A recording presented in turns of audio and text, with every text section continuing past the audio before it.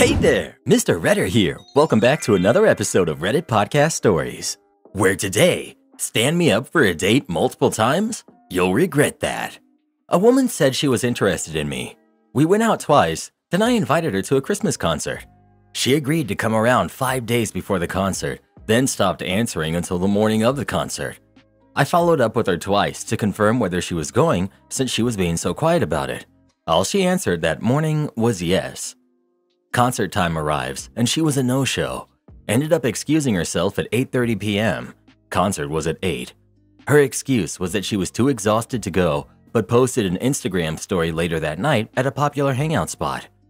I decided to let it slide, and we planned to hang out 2 weekends later. Another concert. The same thing happened. She agreed to go, then stayed silent until the concert day, confirms she will be going in the morning, then cancels 20 minutes before the concert. I ended up going with a neighbor to avoid going alone. I encounter her the following weekend at a hangout. She texts me if I'll be around. I respond. She stops replying. I see her 1 hour later with another guy. There was another concert recently, and she had posted she wanted to go. I think she posted knowing I'd see it since I get free tickets for certain concerts. I invited her to the concert, then I canceled on her right before she was about to head to the stadium. Am I a jerk? Did I go too far?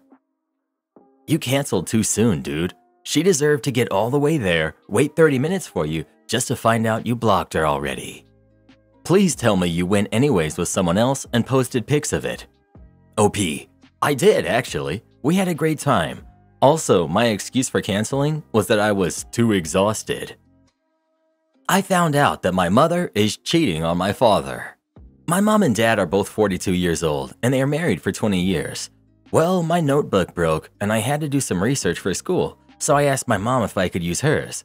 She gave it to me, and I went to do the research. While I was on the internet, a message appeared, and I could read the phrase, "Hi, love." I opened it, thinking it was my father's, and what I read made me sick. The message is from one of my father's friends. The guy is married, and I study with his daughter. So I looked at the history, and it has messages from at least 1 year ago, besides photos and videos. It was the worst thing that I've ever seen in my life. My father takes my mother on dates, treats her very well, helps with chores and everything. I don't understand how she has the courage to do that to him. Well, he's traveling and will only come back tomorrow. I copied everything, email, messages, pictures, videos, and I saved it to show him. I'm trying to hide my feelings, but I can't look at her without feeling disgusted. What I want to know is, how do I do this? Should I show them both at the same time? Do I show him first and let him solve it? And my friend, her father is cheating too. Do I say something? Thanks. Stay out of your parents' marriage. This is none of your business. OP. When something affects me, it is my problem, and I will tell him no matter what you say. You are a product of your mom and dad's marriage. You don't know the full story. If you want an explanation, ask her. If you want to throw gasoline on a fire, talk to your dad. OP. Explanation for what? How she's been cheating on my dad for a year? For the horrible things she said? No thank you. Update. Well, after I made this post, I got in touch with my older brother who's 24 and I told him everything. He was also shocked by all of this and said it was best for me to keep calm and that he would come over. He lives in another city. He arrived this afternoon and I showed him everything, but he was unable to see even half. He made a copy to keep safe and stayed at a friend's house so my mom didn't suspect anything. The other day, my dad came home from a trip and my brother and I took this opportunity, while my mom was working, to tell him. I said that I had found something in my mom's notebook and that I thought he didn't know, so I showed him. He started reading everything, and after about 5 minutes, he started to feel sick and threw up. My brother is in medical school, so he managed to calm my father down, but he was in shock. We stayed there for an hour and started talking again. I asked him if he knew this or if they had some kind of agreement, and he said no. I had already imagined that. I asked him if I was right to show him this since it was none of my business, and he said yes, that I am part of the family and I did the right thing. I asked if I should tell my friend's mother, but he decided to call her and ask her to come here.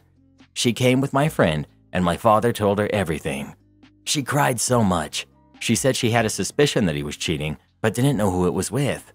She asked me how I found out, so I gave them their IDs, emails, and nicknames, and she went home to look. Later she came back, and it was the same thing. Started about 1 year ago, only that my mother was not the only one. He has more than one woman he's cheating with, but nobody knows her. He told my mother that she was the only woman for him. I asked my friend for forgiveness for not telling her, but she said that I had nothing to forgive, that she understands why I did it. The night my mother arrived, she was scared to see my brother at home. My father asked her, and initially she denied everything, but when he insisted, she started crying and told the truth. My mother kept crying, saying that it shouldn't have happened. My dad asked why, and she kept saying it wasn't supposed to be like this, that she didn't want to hurt him, that my father was the only man for her, but she ended up letting herself be carried away by emotion, that the other guy meant nothing, that she eventually would stop and tell the truth. Yeah, right. She was begging him not to make any hasty decisions and that she will do whatever it takes to show that he is the only man for her. During all of this, he didn't say a word. At the end, he took a suitcase, asked if we were going to stay. I said I would go with him, so the three of us went to my uncle's house who lives nearby. He cried all night. I told my brother that I wouldn't live with her even if my dad comes back, so he said I could live with him. This morning she called me to talk. I didn't want to, but my brother insisted. She said it was never the intention to hurt my father, that she will do everything to be a better wife and a mother. She asked how my father found out, and I said that I told him. She asked me how, but I didn't tell her. I said that I hope one day I can forgive her, but right now I can't. I said I don't want her on my birthday or even at my graduation party. She started crying again, so I left. Some of you say that I see the world in a way that doesn't exist, that not everything is perfect, that I just didn't know what my parents' relationship was like, and maybe you're right, that I'm just a naive girl who doesn't know how the world works. No matter what you do, you will always end up hurting yourself with a person who does not respect you, and that I'm stupid to think that there will be a person out there who will like me and never hurt me, who we can grow old together and love each other. I agree that I am stupid to think like that, but after yesterday, I also realized something, the damage that betrayal does, and I'd prefer to just be alone rather than be with someone who would treat me like that. So I'll just try to answer some common questions. Do I regret what I did? No. Will my father try to reconcile? I don't know, but I don't think so. He already talked to a lawyer about divorce. Here, betrayal counts in favor of my father in divorce. Why didn't I talk to my mom first? It didn't make sense to do that. First, she had a year to tell the truth. What difference would it make for me to tell her first, so she can confess? Again, what would be useful? It would be a forced, meaningless confession. Sometimes people have to take a slap of reality to wake up for life. Have I always been angry with my mom? No. Until last Thursday, our relationship was perfect. How do I feel about destroying two families? Nothing, because I didn't destroy anything. They did it when they wanted to betray. But what if he mistreats her or doesn't meet her needs? It doesn't matter. If he mistreats you, you divorce him. But what about her needs? Okay, what about his? I'm sad that you chose to create a huge conflict in your family. When you grow up, you will learn that monogamy is a myth, not an enjoyable way of life. Shame on you for being such a shameless jerk. Karma is a jerk. One day when you're stuck in a dead-end marriage and one of your kids outs you for being an adulterer, you'll remember everything we were trying to tell you. You should have minded your own business. Some of these commenters on Reddit are just the most vile people I've ever heard of. Am I the jerk for refusing to pay my friend who paid for my wedding dress? I was looking to buy this dress from a brand in New York City. Because I'm not based there, the only option was to go through a retailer where I'm based at, and that would cost me $2.4 thousand, excluding alterations. I found a listing from Stillwhite, and it was the exact dress I wanted in my size, and brand new. The previous owner had canceled her wedding for $900. My longtime friend from school, Serena, who happened to be in New York at the time, agreed to pick it up for me and bring it back with her to where I'm based, where she's also from. I was really grateful and happy, and I was even intending to give her a $100 tip on top of the Uber rides to and from the place. I said I would reimburse her as my token of appreciation.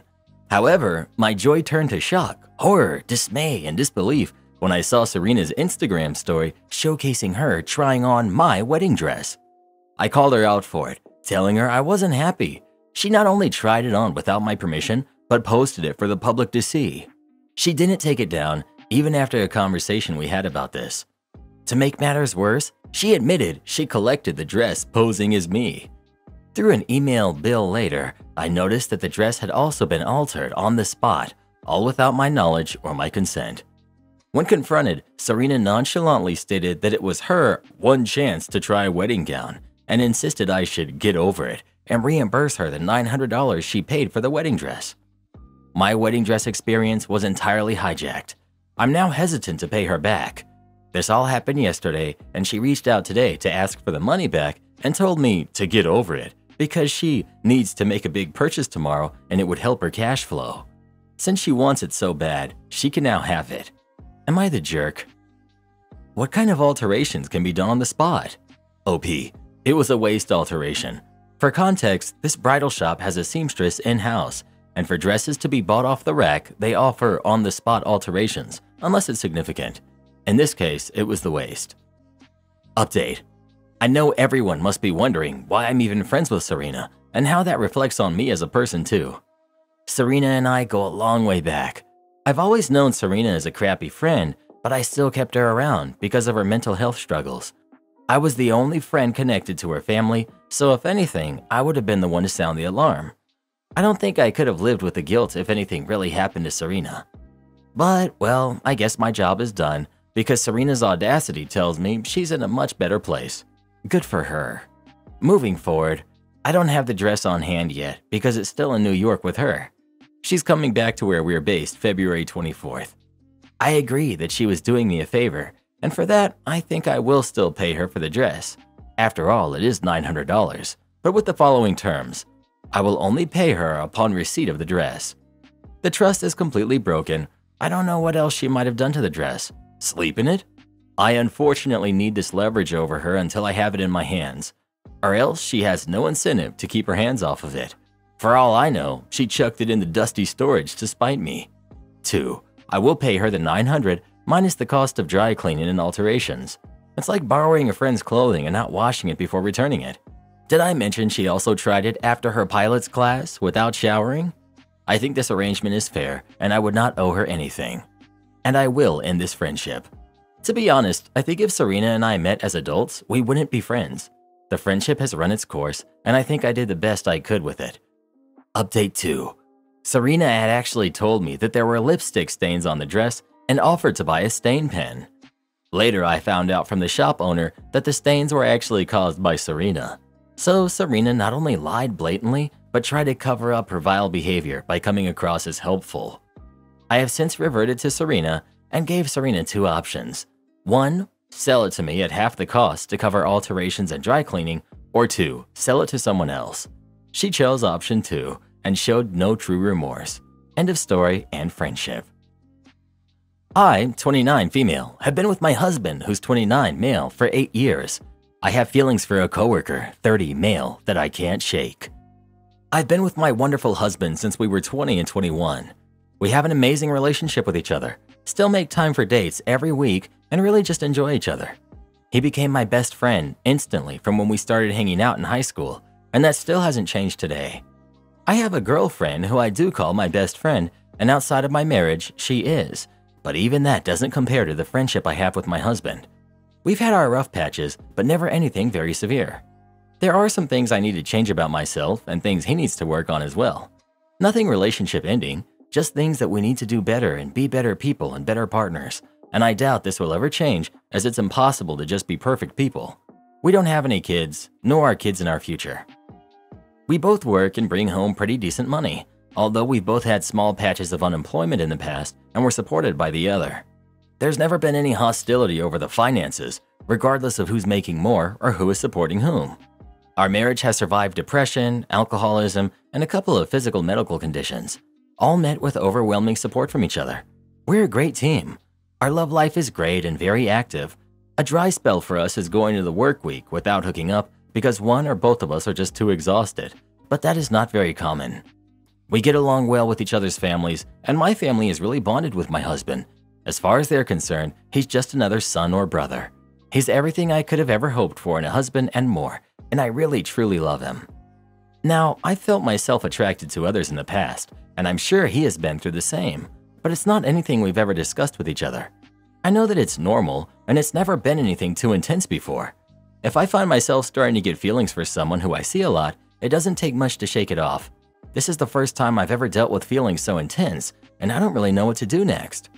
My coworker is very attractive, super friendly, and I just enjoy being around him. We started working at this company around the same time, roughly 8 months ago. We were in training together for a couple of weeks, which was absolute torture. My feelings came on strong and came on quick. I'm sure I've turned red when he flashes me a smile. It would be embarrassing enough if I were single simply because we work together. But I'm married, and I feel that probably looks really poorly on me. We don't work together anymore, but our departments are close, and if he walks through my section, he'll put his hand on my shoulder and give it a squeeze to get my attention when he's walking by, then flash me that smile. I'll make conversation if we pass each other or at a work event together, but I do the same with pretty much everyone I've worked with and currently work with. We don't have each other on social media, haven't exchanged numbers, and we don't see each other outside of work. I was invited out to a bar nearby by him and a few others a couple of times, but turned them down. I work in a male-dominated field and didn't feel right being the only woman out at the bar with a bunch of guys, especially one who I do feel this way about. I avoid his floor at work when possible, and if he's on lunch at the same time, I'll just say hi as I pass, but just grab my stuff and eat on the patio or another floor. I try to just avoid thinking about him or remind myself of how dumb I'm being, but I can't shake this feeling. I'm not afraid I'm going to be an idiot and let passion take over or any of that nonsense, and I think all of those excuses for one-time mistakes are garbage. I'm in control of my actions and could never be so cruel to my husband. I just don't know what to do to shake these feelings. The last time I felt such a strong desire for someone was when I met my husband. We were really great friends instantly and hung out and fooled around for about a year before we made things serious. I was very young when we got together, and none of my relationships prior were very serious. I just never felt so strongly attracted to someone and didn't think it was even possible to with anyone else. I don't compare my husband to my coworker and vice versa, and that's not what I'm trying to do here either. I've just been able to shake it off every time that I've had feelings come on for someone else. It doesn't matter what I do with this guy though. If I think about him, it's hard to get him off my mind regardless of what's going on around me. I've gone weeks without running into him and he won't cross my mind, but then I catch a glimpse of him when I'm strolling into work and my heart will start racing faster.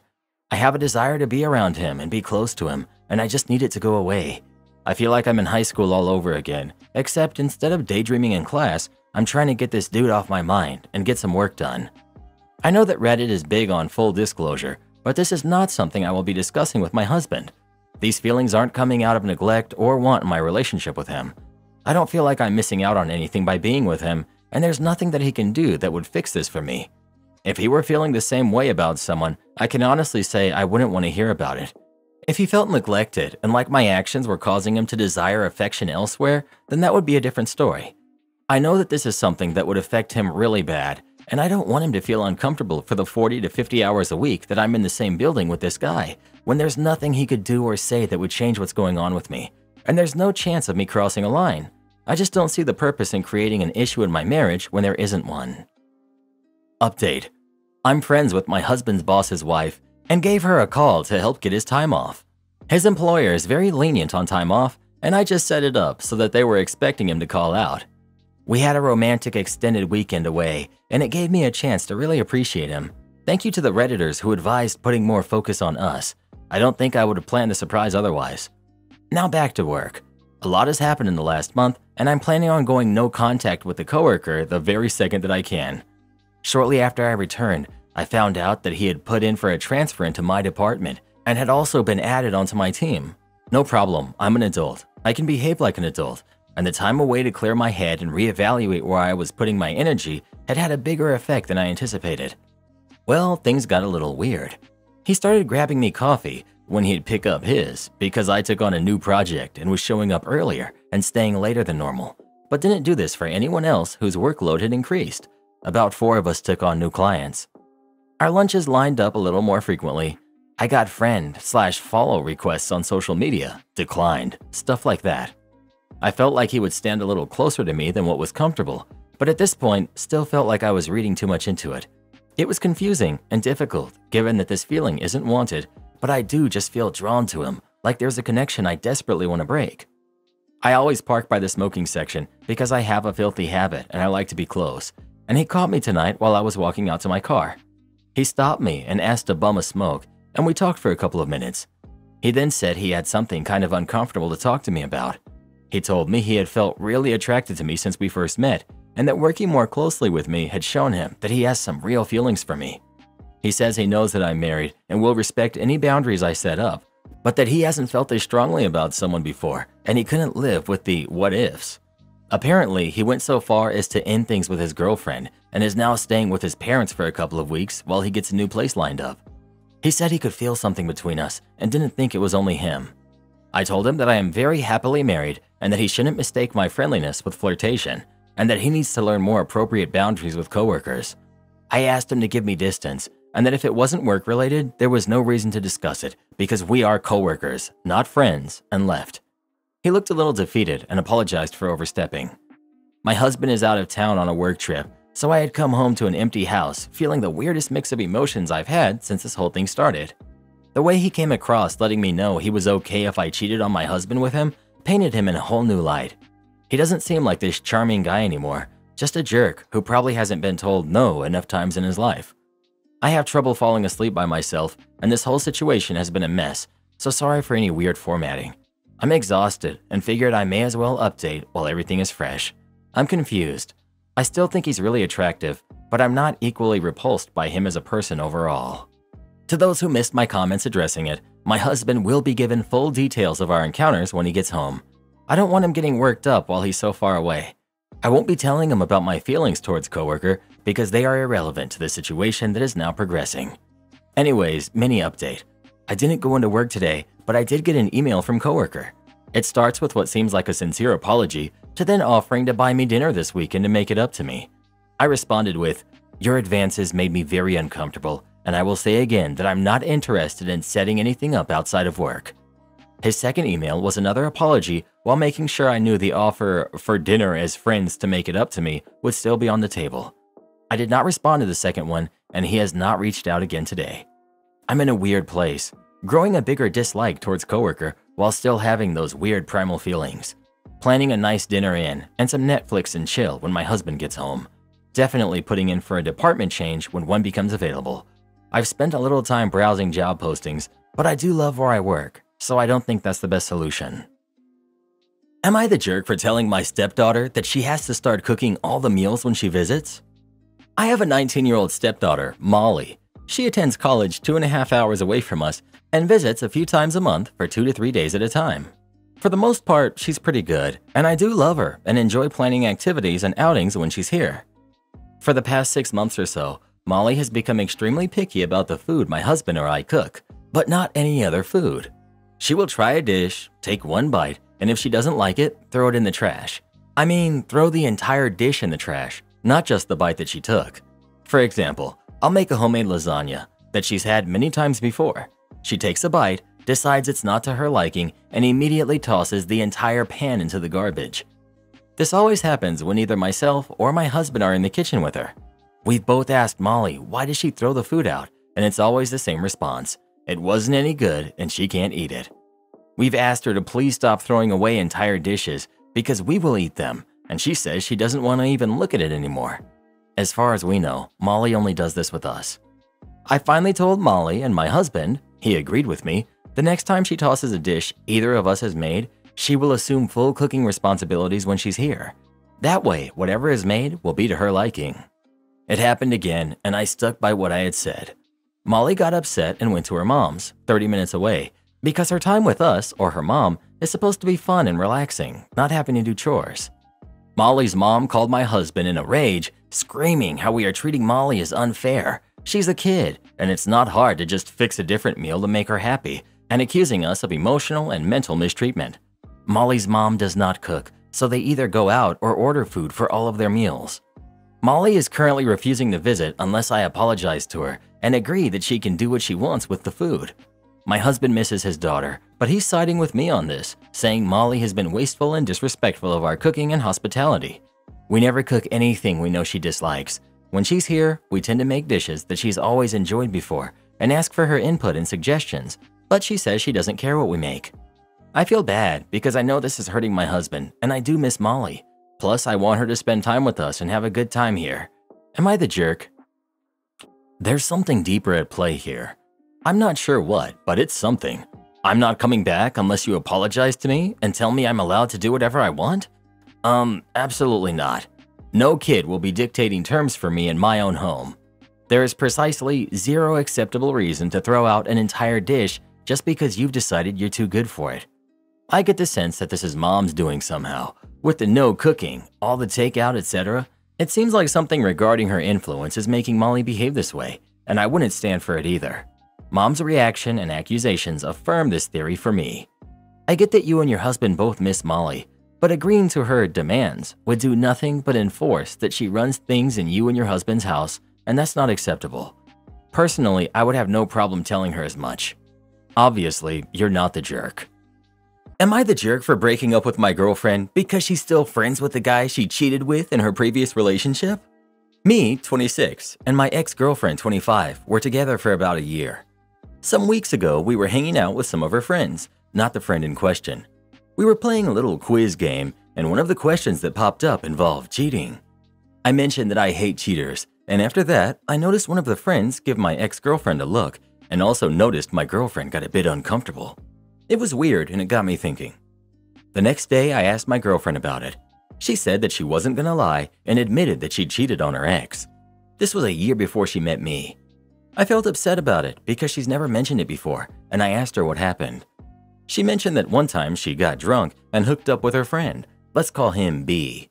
B is a former friend with benefits of hers, and they still hang out regularly. I know that my ex-girlfriend and B had a history, and while I didn't like that they hung out, I just dealt with it. I was pretty upset because not only did I find out that she was a cheater, but she still hung out with the guy. I told her I needed some time to think, and after 2 days, I decided to break up with her. I didn't want to tell her that she can't be friends with B, and I knew I couldn't deal with her still being friends with him, so I just removed myself. Am I the jerk? You never clarified with her before starting to date her that these were deal breakers, so you're the jerk for that, but you do you. What someone does in past relationships doesn't dictate what they do in future relationships, but you're still young enough to lean towards black and white thinking, so whatever. I think you have some insecurities you need to deal with in therapy, firstly. Secondly, while she may have cheated on her previous partner, there is nothing to indicate that she would have cheated on you. Relationship dynamics change from partner to partner. I think you may have jumped the gun. She may not have told you because she was ashamed and embarrassed about it. She's obviously very comfortable with B, and as some people have mentioned, if she has such chemistry with him, maybe she should be dating him instead of you. But that's not what we're discussing. I personally think you jumped the gun because of your own insecurities. You have no right to hold her responsible for a past mistake you were not part of or involved in. Imagine being judged severely for every wrongdoing of your past. If you have changed and grown, that would suck. People do change and grow. Just say this relationship isn't working for you, but don't blame a past transgression that didn't involve you. You're the jerk. Oh, grow up. I've had it with insecure men who are obsessed with trying to control us. She has every right to be friends with B and hang out with him as much as she wants. They have a past history? So what? I have tons of guy friends, and some of them, guess what, I've hooked up with. So if you expect me to stop hanging out with them just because I have a new boyfriend who's insecure as heck? It's 2023, dude. If you think you're gonna find someone you can control and not let her hang out with other guys just because they used to be friends with benefits, you're sadly mistaken. So again, grow up.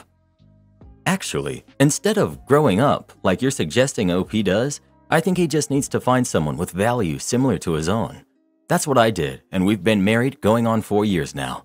I didn't find her in my country though. Had to take my search overseas to find someone who would treat me with the same level of respect that I treat her with. Husbands and wives are supposed to respect each other and honor each other.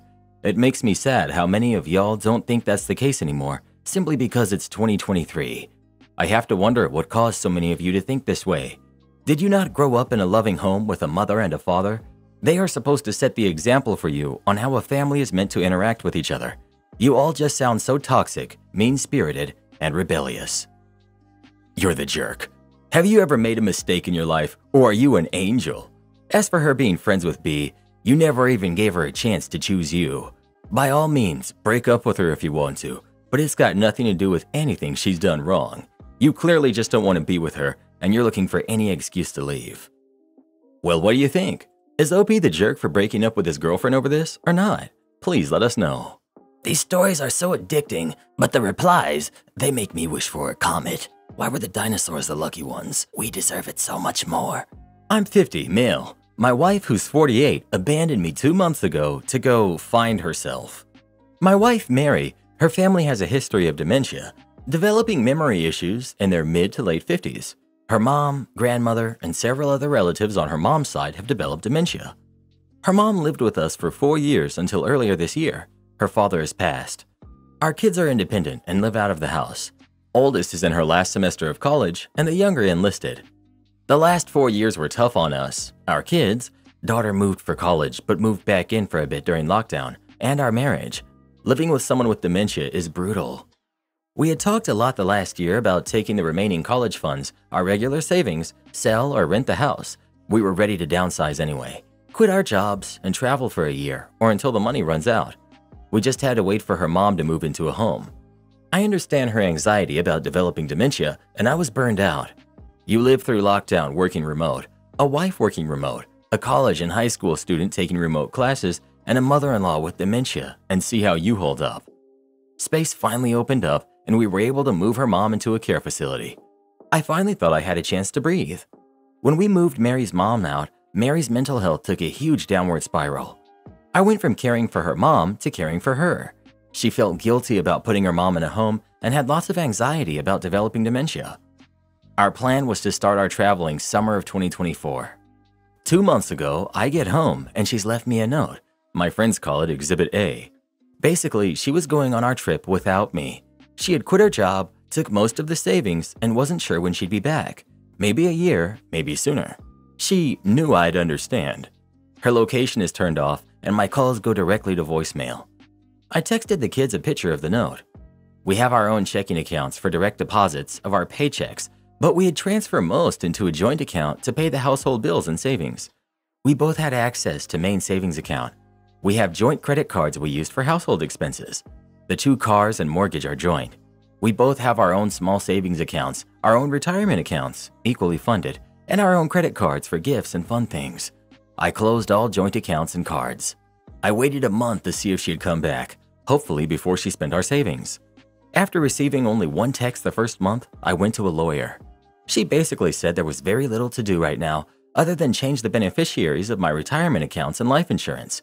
Yay, my wife gets nothing else if I pass alone while she's having our adventures.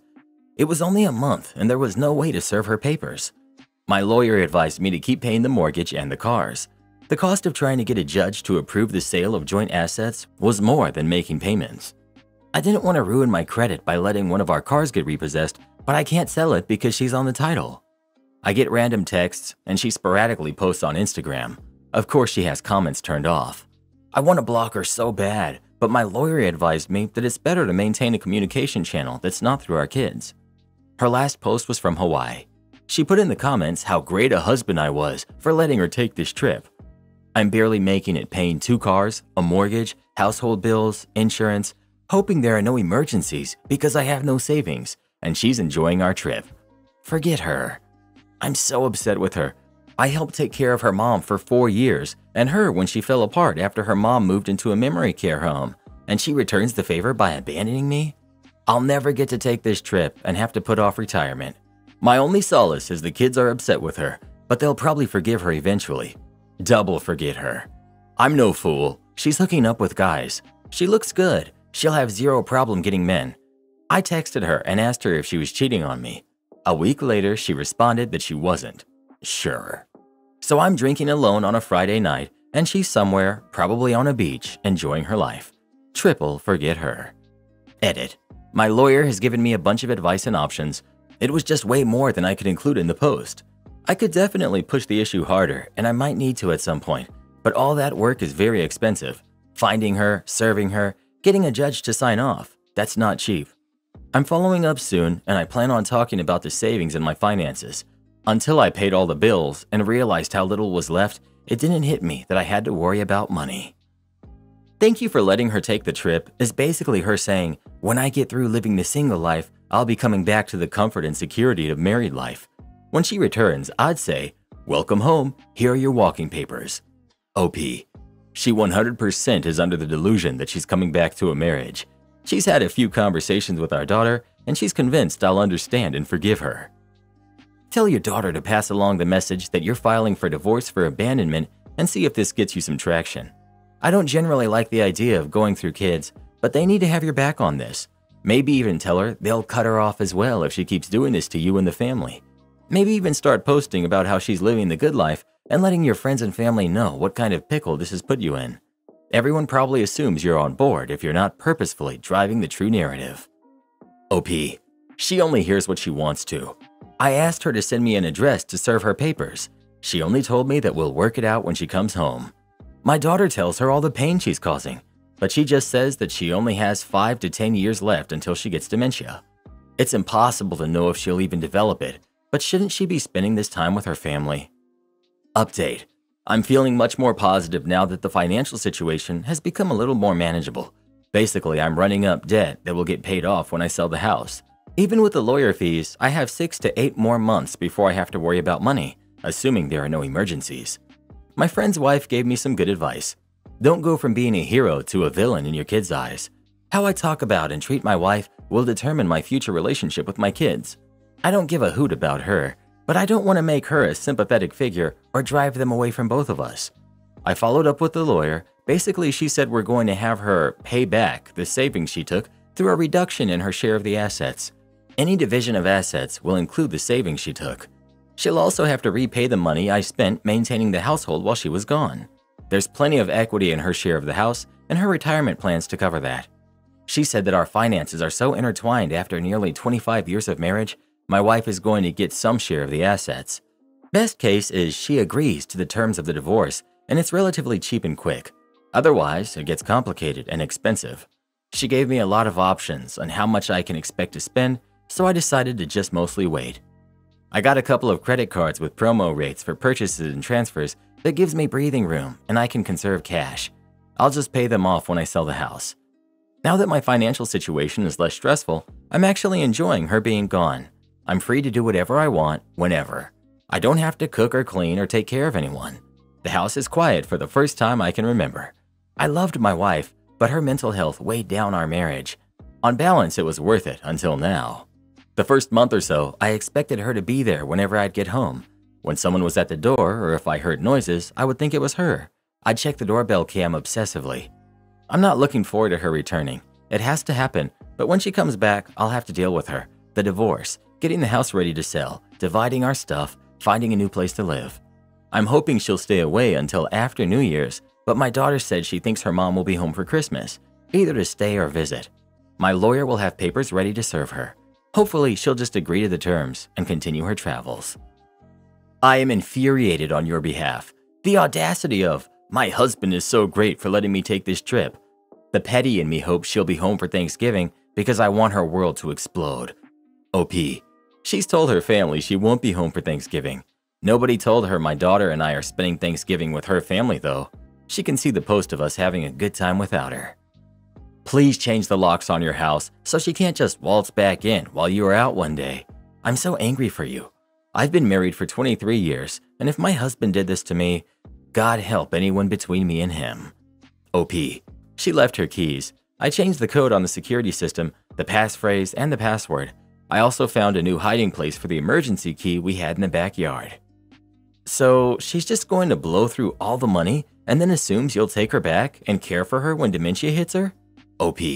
That seems to be her plan, but it's not mine. Am I the jerk for walking my daughter down the aisle when my husband has been her stepdad since she was 10? I lost my first husband when my daughter, Calla, who's 24 now, and Hawthorne, who's 26, were only 6 and 8 years old. I remarried 4 years later.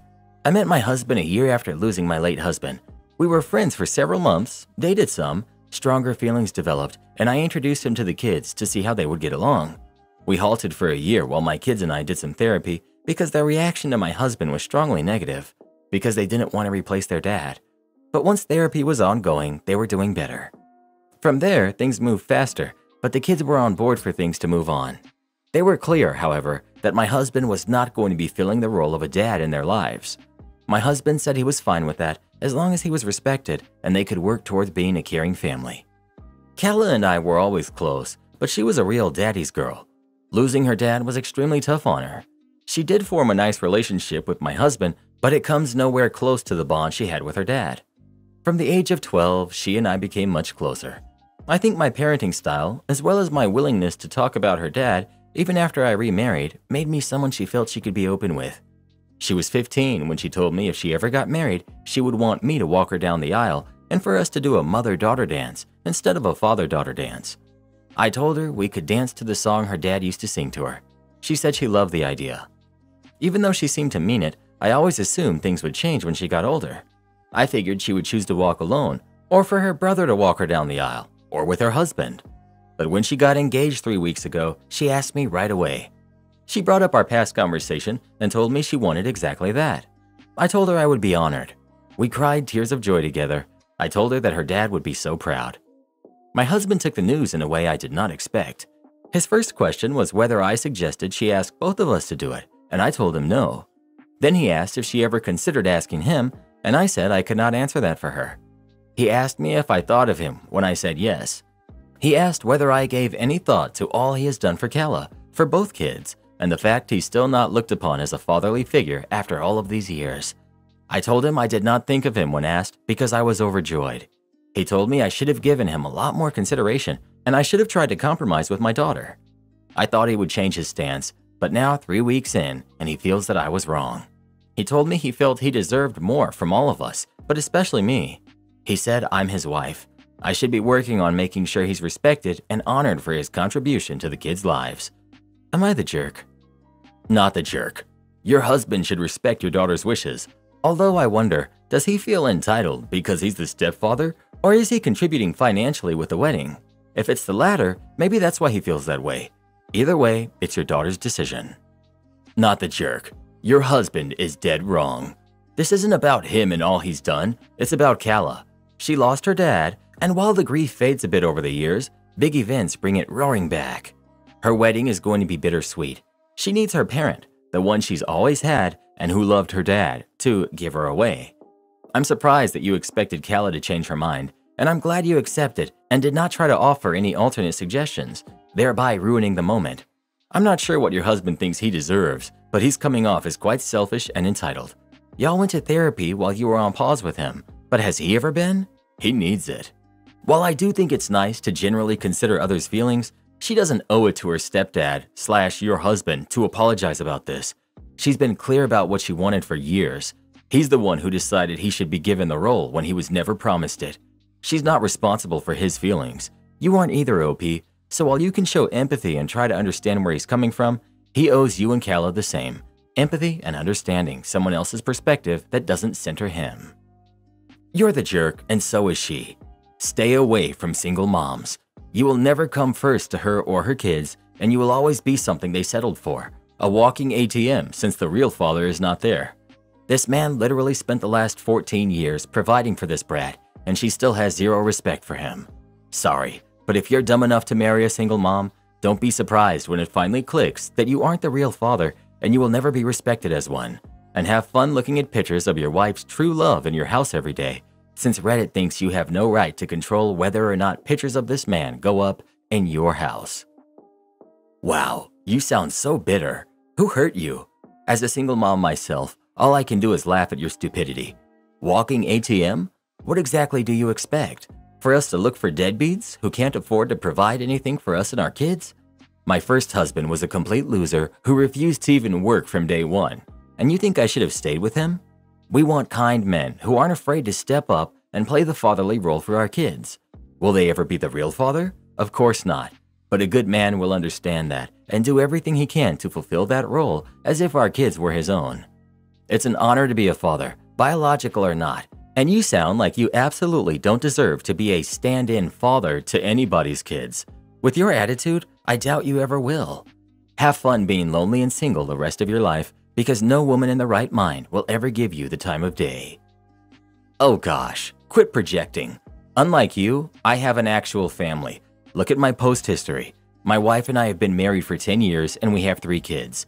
Sorry, but the only one who's going to be lonely and single is you, stuck with those kids you decided to have with a man who you claim refused to work. Yet you had multiple kids with him. You sound like a real catch, and I'm sure your kids will grow up to be wise and intelligent just like their mother and father. LMAO. Am I the jerk for telling my parents it's not my job to provide for my siblings when they cannot? I, 20 female, am the oldest of 4, and I do not live with my parents anymore. Our relationship is not good either. One of the biggest reasons is my parents flipped the script with my siblings when it came to gifts for Christmas and birthdays. My siblings are 16, 14, and 11, so 4 years between me and their next kid. I know it's a bigger gap than, say, 2 years, but it's not huge either. Yet they parented them so differently and spoiled them. For me, gifts were needs and not wants, and I was told I should be appreciative of having food in my belly, a roof over my head, and clothes on my back. If I asked for something I wanted, they would tell me I didn't need it. I didn't need a doll. I didn't need art supplies. I didn't need a toy kitchen. They never ever said that to my siblings. They would get dolls, action figures, bikes, trampolines, paint sets, jewelry, all kinds of fun toys. They also got cell phones and tablets when they got older. I normally got clothes. Sometimes I would get cheap, basic hygiene products, body wash and stuff. My parents made it a huge point to nip it in the bud when I was upset with my underwhelming gifts, especially when my siblings came along. They told me that they were babies, they were little, etc., but that energy was never there for me. I do resent it. Yeah, I had all the basics, but my siblings had so much more than that. My siblings are also very spoiled and entitled because of it. My sister, who's 16, used to bug me and get frustrated with me for not having nice stuff that she could borrow. She asked me once what was the point in having a sister if she couldn't raid my closet. I told her it wasn't my fault our parents didn't buy me nice stuff like her. She laughed and told me that's what being the oldest means. My brothers would tell me to buy them stuff and say they got pocket money, so I did too. But I never got pocket money. When I explained that I didn't get it, it would end up with them saying I was a baby. I moved out of my parents' house and in with my aunts. I stayed with them for several months when I started college, and now I share an apartment with some friends while we all attend college. I also work. My parents have fallen on hard times now, and right before Christmas. They told me they don't have the money to get my siblings what they want for Christmas, and told me I need to let them borrow money or buy the gifts on their behalf, and they would pay me back. I told them it's not my job to provide for my siblings when they can't. They argued that my siblings would be disappointed to get nothing from their wish list. I told them they don't need nice gifts. They only need clothes and food and a roof over their heads, and they have all that. My parents said I'm a terrible big sister. Am I the jerk? Not the jerk. First and foremost, it's not your responsibility to provide for your siblings. As you said, they have everything they need, along with nice things they already have. It's your parents' fault for raising your siblings in a way that they will be unhappy if they don't get things from their wish list. Not that gift giving should be about getting credit, but because you'd be helping pay for the gifts, it's not like you'll be getting any of the credit either. If they're only able to get a couple of gifts they want, you're not going to get any credit for helping out to make that happen.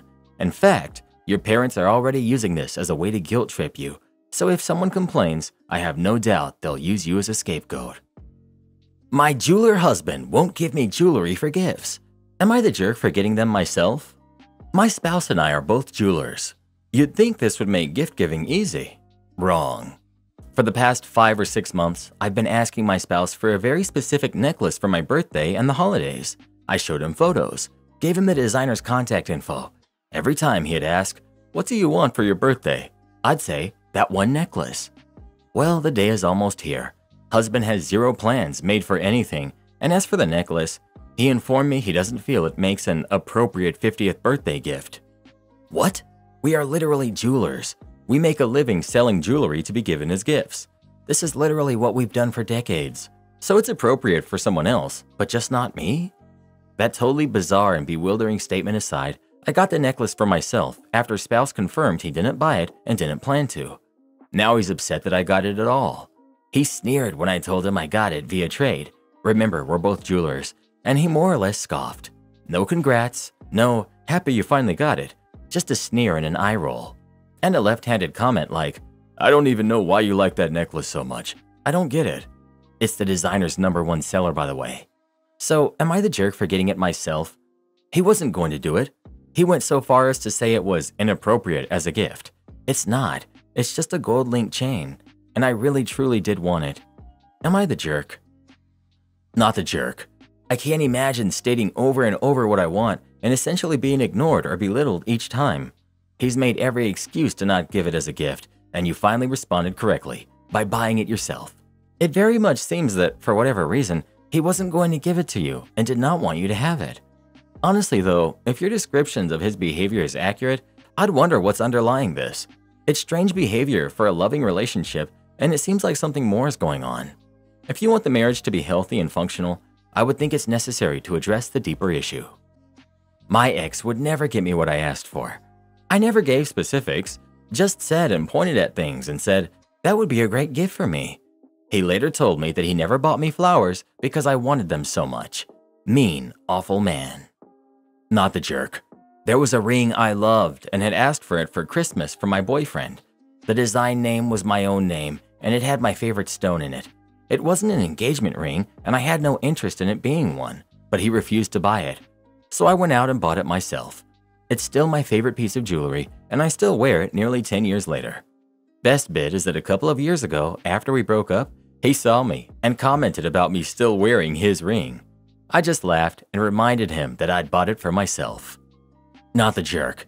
It doesn't matter why you like the necklace. You wanted it for your birthday, and the fact he didn't get it for you and was a jerk about it says a lot. If he wasn't going to get you the only thing you asked, then what was he going to get you?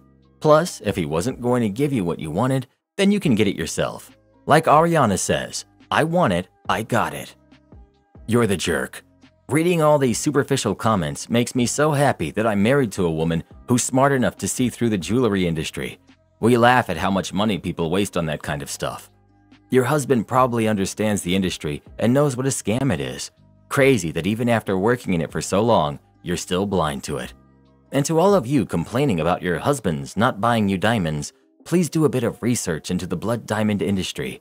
This whole industry was created a long time ago to trick you and make massive profits off of your husband's money. Again, thank goodness I married a woman who is smarter and much more mature than all of you, and who doesn't cry when I buy her the wrong diamonds for Christmas. No wonder you take your husbands to the cleaners when you leave them.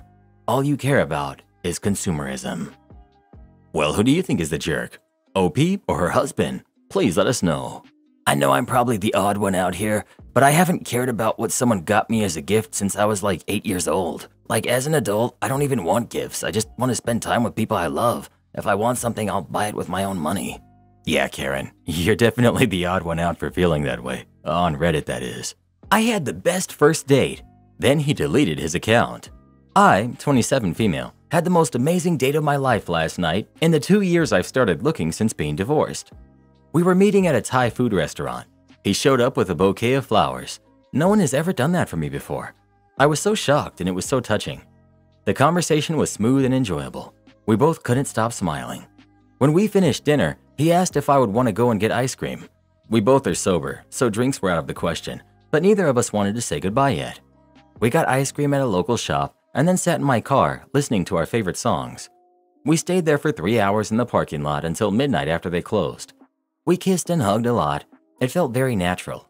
He gave me the best compliment and said he feels like I'm a very sweet human being and can tell that I'm genuine and caring.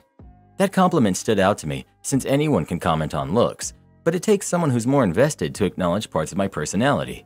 He asked to see me again on Friday, but then followed up by asking if he could see me today instead. I said absolutely. This morning I had a notification from my dating app, so I opened it up and saw that he had deleted his profile. I don't want to overthink or read into things, but is that typical?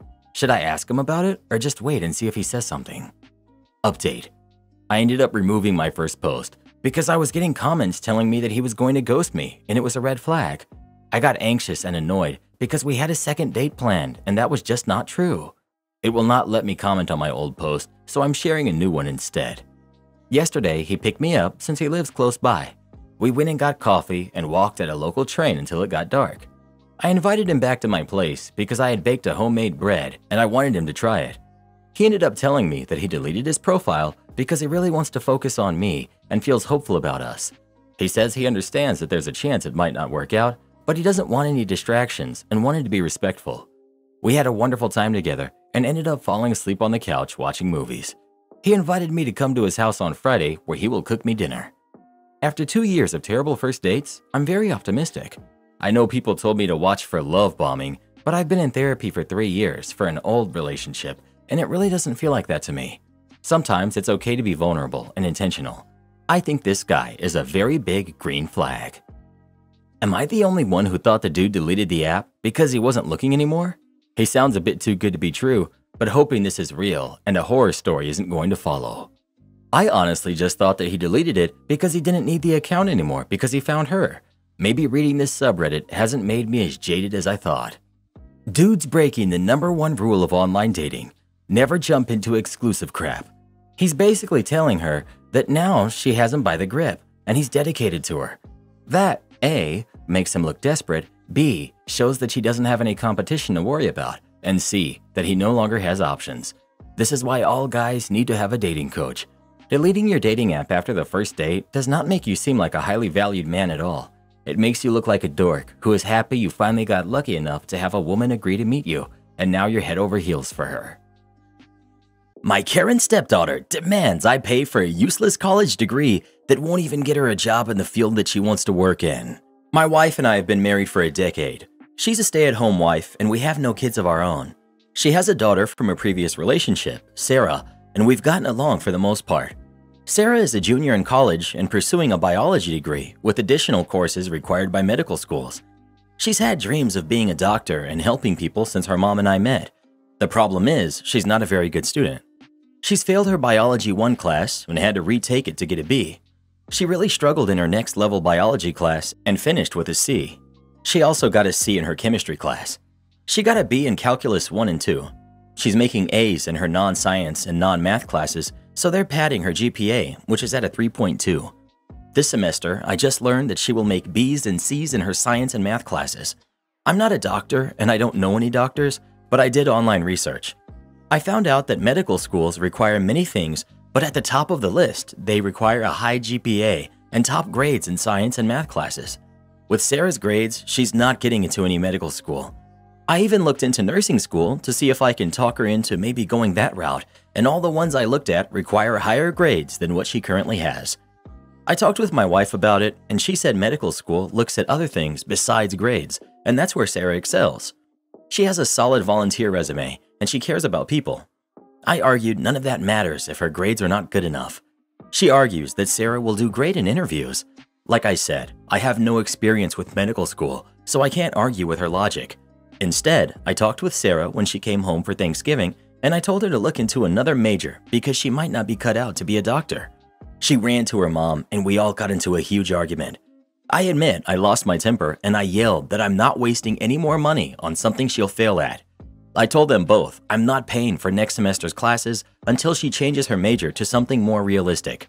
I feel bad, I really do, but I'm not rich, and I don't have money to waste if she doesn't have a chance to get into a medical school. Am I the jerk? Additional info. The reason why I want her to switch majors is that having a biology degree without any advanced degree is useless for my research. While I don't know any doctors, I have friends who have biology degrees without other advanced degrees, and they couldn't do anything with it. One had to go back to school for another degree, one works as an assistant manager at Lowe's, another has been a receptionist for 20 years. They all advised against getting just a biology degree. While these are all noble jobs, they didn't need to pay for a biology degree just to get these jobs. I'm still willing to pay for her degree if she switches to something that will allow her to get a good job. You're the jerk. You can pay for her undergrad even if you think she can't get into med school. The biology degree will still help her to get a job, whether it's as a doctor or not. I'd pay the 4 years if that's what you originally agreed to. I've heard stories of non-traditional routes to becoming a doctor.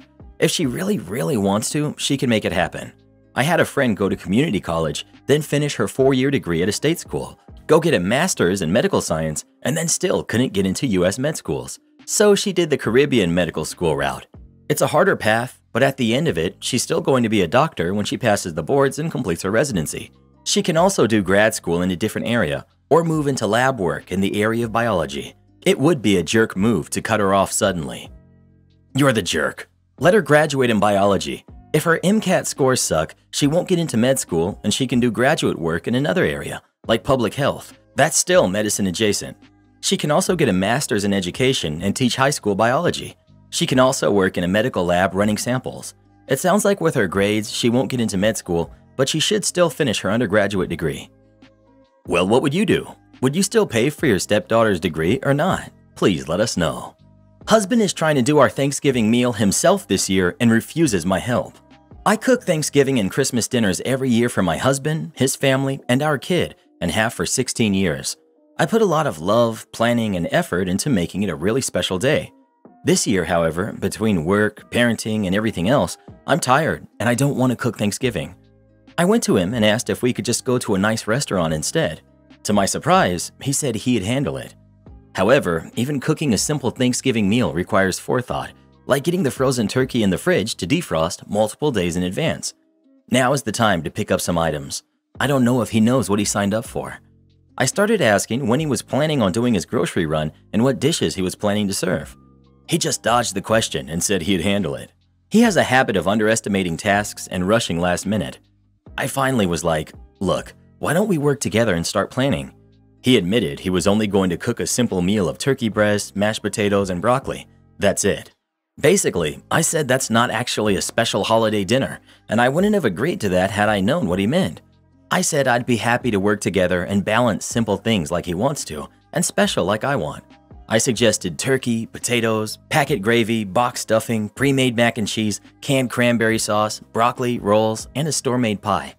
He got really defensive and made it about him versus me, very black and white. Your way or my way. His offer isn't good enough to me. I'm just trying to get my way. When I explained no, that's not what I meant, he insisted that I did. I can't imagine family showing up and being served a very simple meal like that. It's just bad holiday hosting. Maybe coordinating a potluck would be okay, but he wasn't doing that. We already committed to hosting them. Am I the jerk? Oh no, OP, his family is definitely expecting more and will also probably blame you when they have to adjust their expectations so drastically without warning. Not the jerk. Let him fail. Tell everyone the minute they arrive that hubby did everything. You're not even sure what's on the menu, but you're sure it will be fabulous, and all credit should go to him. Not the jerk. Not the jerk. You didn't want to do it because it's so much work, because it's a special day with special food. You suggested visiting a nice restaurant instead because it's a special day, etc. It's nice that he offered to handle it this year, but he is not really handling it. I cost Bank of America $8,000 legally. A bit of context. I've been in the mortgage and related businesses for over 30 years. I know it very well. I've never liked Bank of America, especially their servicing division. This story happened a few years ago. Just found out about this group. I refinanced my mortgage through a mortgage broker and, to my aggravation, they sold the servicing rights to Bank of America. The entity that owns your loan is usually different than the one that you pay to service the loan. I was upset. I estimated that Bank of America paid about $5,000 to service my loan, as most folks at the time expect loans to stay on the books for at least 3 years.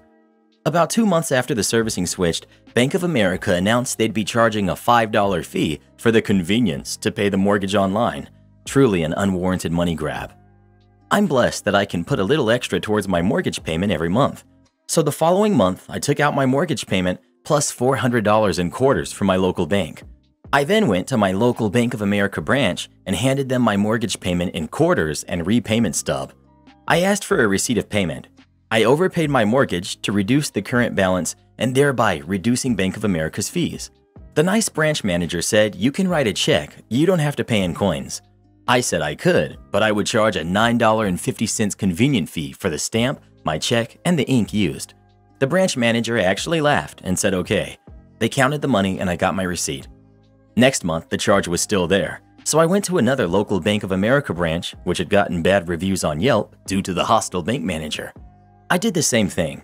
The branch manager said, "Write a check. We don't accept quarters." I said, "Shall I call the local state's banking commissioner, the Consumer Financial Protection Board, and the Office of the Comptroller of the Currency, U.S. top bank regulator, and say you won't accept legal tender?" I asked to talk to the district manager. I was making a stink. About 20 minutes later, he begrudgingly had the staff count the quarters and I got a receipt. I told the manager that I would be bringing dimes next time. The next month, I brought dimes. He accepted them, but glared at me the whole time. After that payment, Bank of America rescinded their convenience fee. The month after that, I refinanced my mortgage at a lower rate. Bank of America only got roughly 6 months of fees for servicing, and they expected to last 3 years at minimum, 5 years to be profitable. One of my proudest malicious compliance moments. My stepdaughter, who I met 4 years ago, hates me. but she demands that I pay for her college. I'm 48 male. My stepdaughter Hannah, who's 18, is going to attend college. I've known her for around 4 years, since that was when I married her mother. The issue though is that we've never gotten along well. I've tried, but she always says that she doesn't like me or wants her real dad. When I try to tell her stuff or scold her for behaving out of order, she says, "You're not my father, you're just some stranger." My wife Emily asked her to behave properly as well, but she doesn't care to listen, and in the end, she stopped telling her as well. I had to pick Hannah up at school once, and when a couple of people who did not know I was her stepdad asked her who I was, she said, "Oh, he's a servant actually," in front of my face. I was extremely mad at that, and it even resulted in a huge argument, although she played it off as a joke. But that was the last straw, and this happened a few months back.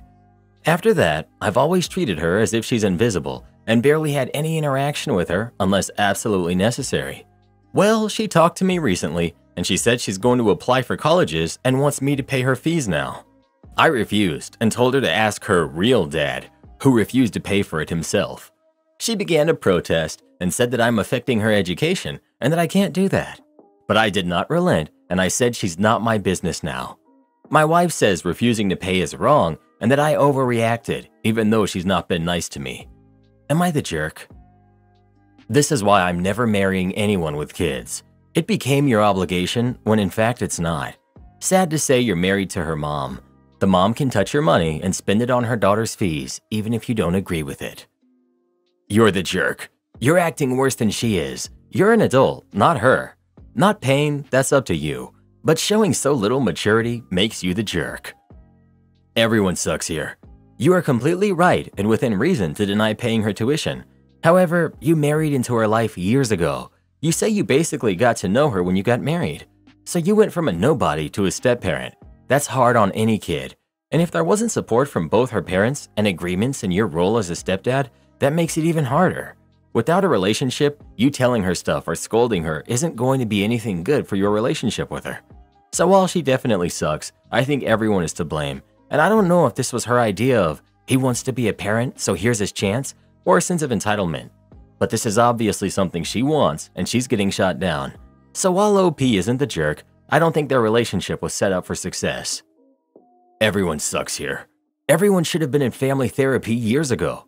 Essentially ignoring a teenager in your home, even a poorly behaved one, is toxic. You shouldn't have even gotten married if the daughter wasn't on board. You're the jerk. You should have been respectful and polite and let her mother do the actual parenting. She's been awful, but she's a teen forced to live with someone she doesn't know who tries to act like a parent. You retaliate by ignoring her like a pouting toddler. I don't care what you pay or you don't pay. Just start acting like an adult. You signed up for this when you married her mom, my guy. Don't want to be a walking, breathing ATM for people who hate you? Then stay away from single moms. You will never be dad, but you will sure pay for everything like you are. 90% of divorces are initiated by the wife when they are both college educated. Let that sink in for a moment. But you shouldn't be surprised if you see how quick people jump to divorce him in these stories. Leave him if he won't bow down to your nonsense. You work too much. You don't make enough money. You don't buy me enough stuff. You buy me the wrong gifts. You don't take me on enough trips. You don't do enough chores. Fail any of her unrealistic requirements and have fun losing everything in divorce court. Well, who do you think is the jerk? OP or his stepdaughter? Please let us know. What kind of monster wouldn't want to pay college tuition for a stepdaughter who hates his guts, who he's only known for 4 years? Am I the jerk for canceling my own debt to my brother after he let his kids run amok with my art supplies? I currently owe my brother around $300. He fronted me some money for a family vacation and said I could pay him back in December, 3-paycheck month. My husband and I are hosting a small Thanksgiving this year with the family members who live within driving distance, and my brother's family arrived on Monday to stay through the weekend. His 2 kids, who are 3 and 6, are generally well behaved, but they're still kids. So I let him know to keep them out of the bonus room, currently half finished, and my craft room. You all know where this is going, so I'll just cut to the chase. I came home yesterday to find the kids splayed out in the living room floor, surrounded by art supplies in ruined condition. They were finger painting with my supplies and had completely cross-contaminated the colors, drawn on my good watercolor paper with markers, completely crushing the tips of the markers as well, and ruined or dirtied several items that my friend had brought me from Korea. I confronted my brother, who was nonchalantly watching TV, and he told me that he didn't let the kids go in the craft room. He had gone in himself and grabbed them, just a couple of things, to entertain themselves with. He agreed to buy me replacements until I actually started tallying up the cost. Then he backtracked and said the price was BS and started insisting that most of the stuff was still in usable condition. I said fine, you don't have to replace anything, but you can forget about vacation money. He snapped at me not to argue in front of the kids. I said, who's arguing? Sounds like the conversation is over. Now he wants me to pay the vacation money immediately and work out replacing the art supplies after. I feel like he's just going to try to haggle me or is going to replace my stuff with Crayola and call it even. Update. The cost to replace the ruined items, minus the Korean supplies, would be about $225. Getting an idea of the replacement cost of the Korean stuff is a bit harder. It was mostly journaling and stationery supplies, so I'm not 100% sure how to determine the cost of it. For example, a half-used book of stickers or a bullet journal that has several pages scribbled in. There was also a set of stamps that the kids tried to use markers on, which I'm not yet sure if they're going to need replacing or not, or if I can just clean them off myself. I was fully prepared to just deal with this the next day to get through the holiday, but my husband ended up making a call to my ex-sister-in-law, brother's ex and the kid's mom, and discussed with her what had happened. She was particularly upset that the 3-year-old was allowed to use finger paint with supplies that were not specifically kid-friendly and non-toxic, and she called my brother immediately and chewed him out for that. She also called our parents about it, which turned into a call from our mother to our brother, also chewing him out for being irresponsible. And although no one brought up the money angle, and I didn't expect them to, he was rattled enough to apologize for yesterday and hasn't mentioned the money. I think I'll just pay to replace what I can and consider us even. Tell him that you'll take advantage of the current Black Friday sales to replace the numerous items he stole to give to his kids, and he can have any remainder after you replace the stolen, destroyed items with other identical products or equivalent, but no more expensive products. Not the jerk. In the future, you might want to pick up a few kid craft items when you're hosting kids. Yes, it absolutely should be the parent's responsibility, but it can be hard to have everything when you're traveling with kids. A $10 box of somewhat similar but much cheaper things to entertain them will keep any decent parent out of the rest and be met with gratitude, especially if you give them an idea of how expensive and or hard to replace your good stuff is. This is how I've dealt with my own nephews. Am I the jerk for bringing home dumpster dive eggs, which caused my roommate to end up in the ER? I, 19 male, recently moved into a shared place, and there is someone who keeps stealing my food. At first, I thought it was just a mistake, but even my leftovers were being eaten. It was very clear that the person was doing it on purpose. I spoke to my housemates about how I would just prefer to be asked first, but they were so nonchalant about it, and none of them admitted to doing it, and I haven't caught anyone in the act, so I just tried to ignore it, as it only happened every couple of days or so. A few days ago, I came home from work with a carton of eggs that I found while dumpster diving and some bread. I wanted to give the eggs the water test first before eating them, just to make sure that they were safe to consume, but I was too tired and I went to bed early without eating. The next day, I found out that one of my housemates got sick and ended up having to go to the emergency room. My eggs were not in the fridge where I left them, but I saw the carton and shells in the trash, and my bread was opened. I had a hunch that it was him because there was a possibility that the eggs had gone bad, but I was also annoyed at the fact that he helped himself to my food without asking. When he came back, I asked him if he had eaten my eggs and bread, but he denied it. I then said, "Okay, but I hope whoever ate them doesn't get as sick as you did, because I found the eggs in the dumpster." His face immediately dropped, and he looked visibly uncomfortable. He got angry and went from saying that he may have consumed the food by mistake as he wasn't paying attention and doesn't exactly remember, and accusing me of doing this to him on purpose. He said that it's a health hazard to bring such food into communal spaces without warning everyone first, as it's not uncommon for people in shared places to eat other people's food by mistake. He hasn't spoken to me since this, and my housemates are siding with him and calling me disgusting for doing that. A part of me feels like I wasn't wrong because they were my eggs that I was fully intending on eating, and I didn't think I had to warn people against eating food that didn't belong to them. But I also do feel bad and guilty that he got so sick. So Reddit, please tell me if I was in the wrong. Edit. Just to clarify, because I see comments that suggest maybe I did this on purpose. I didn't. I've been dumpster diving for some of my food recently, so I was fully intending on eating it, just like I've been eating the food that I've been finding while dumpster diving. I try to exercise caution, and thankfully it hasn't made me sick yet. But had he not eaten it, I was probably going to end up in the ER myself, because I was obviously going to eat it. I didn't randomly do it just to try and bait and catch whoever had been eating my food. Food poisoning is no joke. As I said, I just moved recently, and I'm trying to get on my feet. I also understand that although I make sure to wipe my food first, ultimately it is gross to put food that came from a dumpster into a communal fridge or pantry, and will not continue to do so. I will just put it in my room from now on. I lived in dorms for 7 years with 9 different people altogether. Nobody has ever eaten my food by mistake, or on purpose by the way, nor did I eat theirs. It's really not that hard to not eat what's not yours. Not the jerk.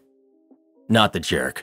If the housemates prefer a communal food sharing system, they had the opportunity to discuss this with you when you brought it up.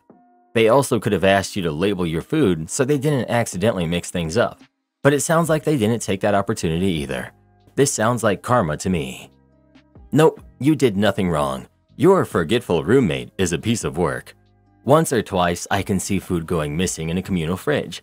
But chronically, and with nobody fessing up to it, is BS. Someone is lying to your face and eating your food. Who doesn't have the courage to admit their error and think you are dumb enough to believe their weak, lame excuse?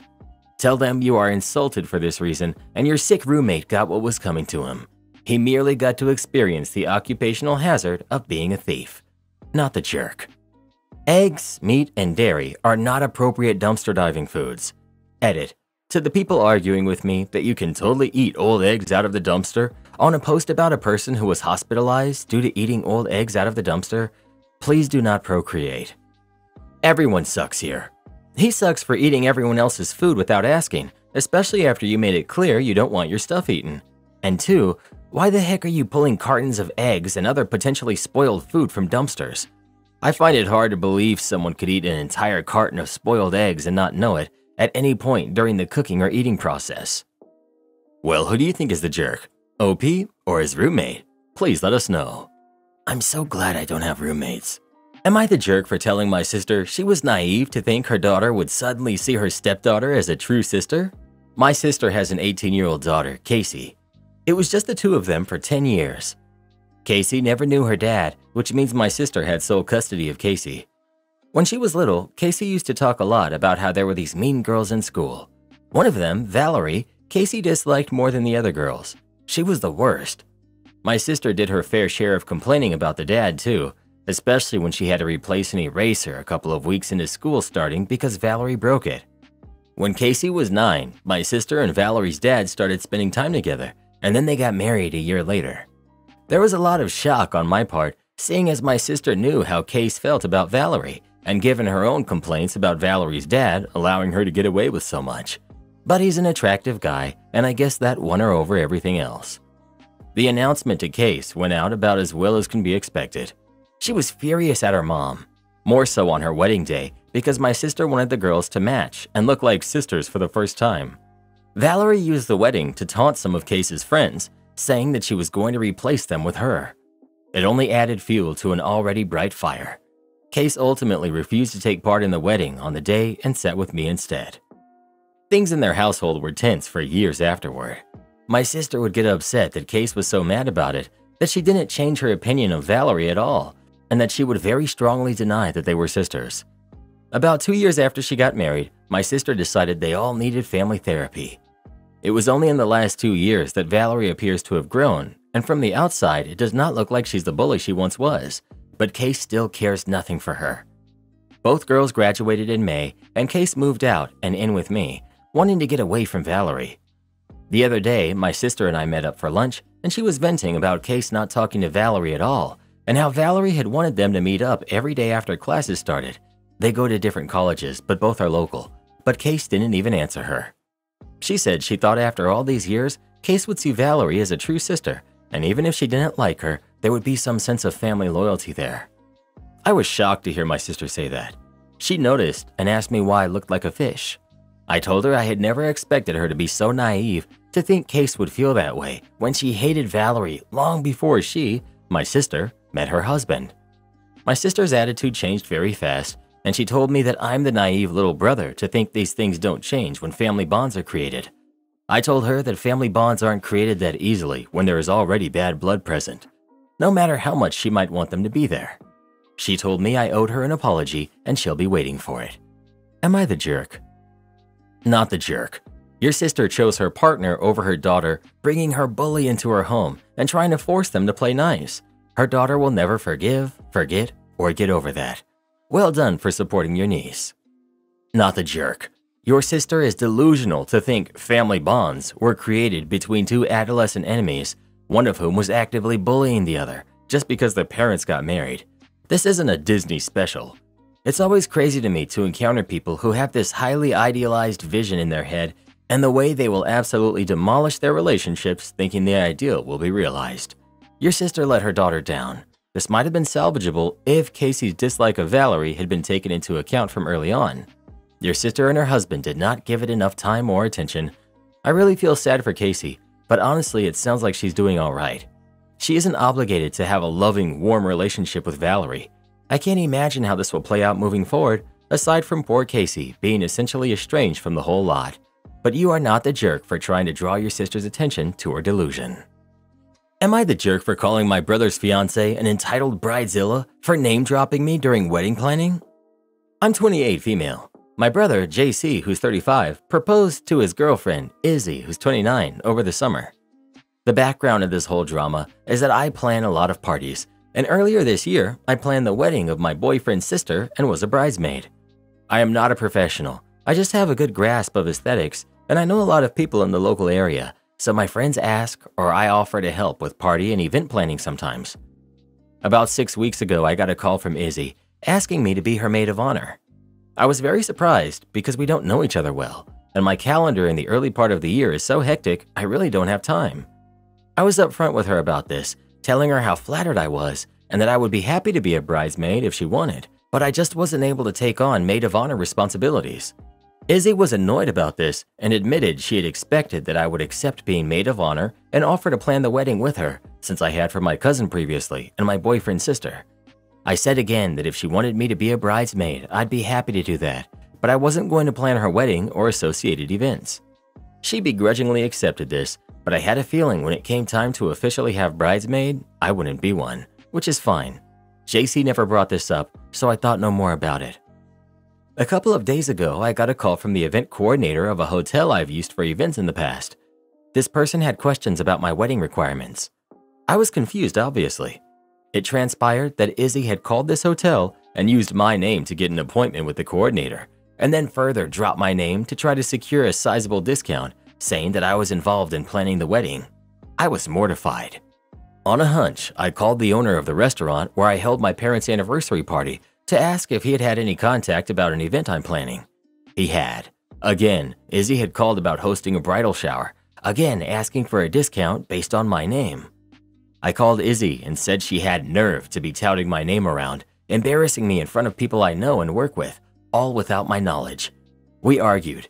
Izzy said it shouldn't have been a big deal to mention me, since I wouldn't help her, it's the least I could do.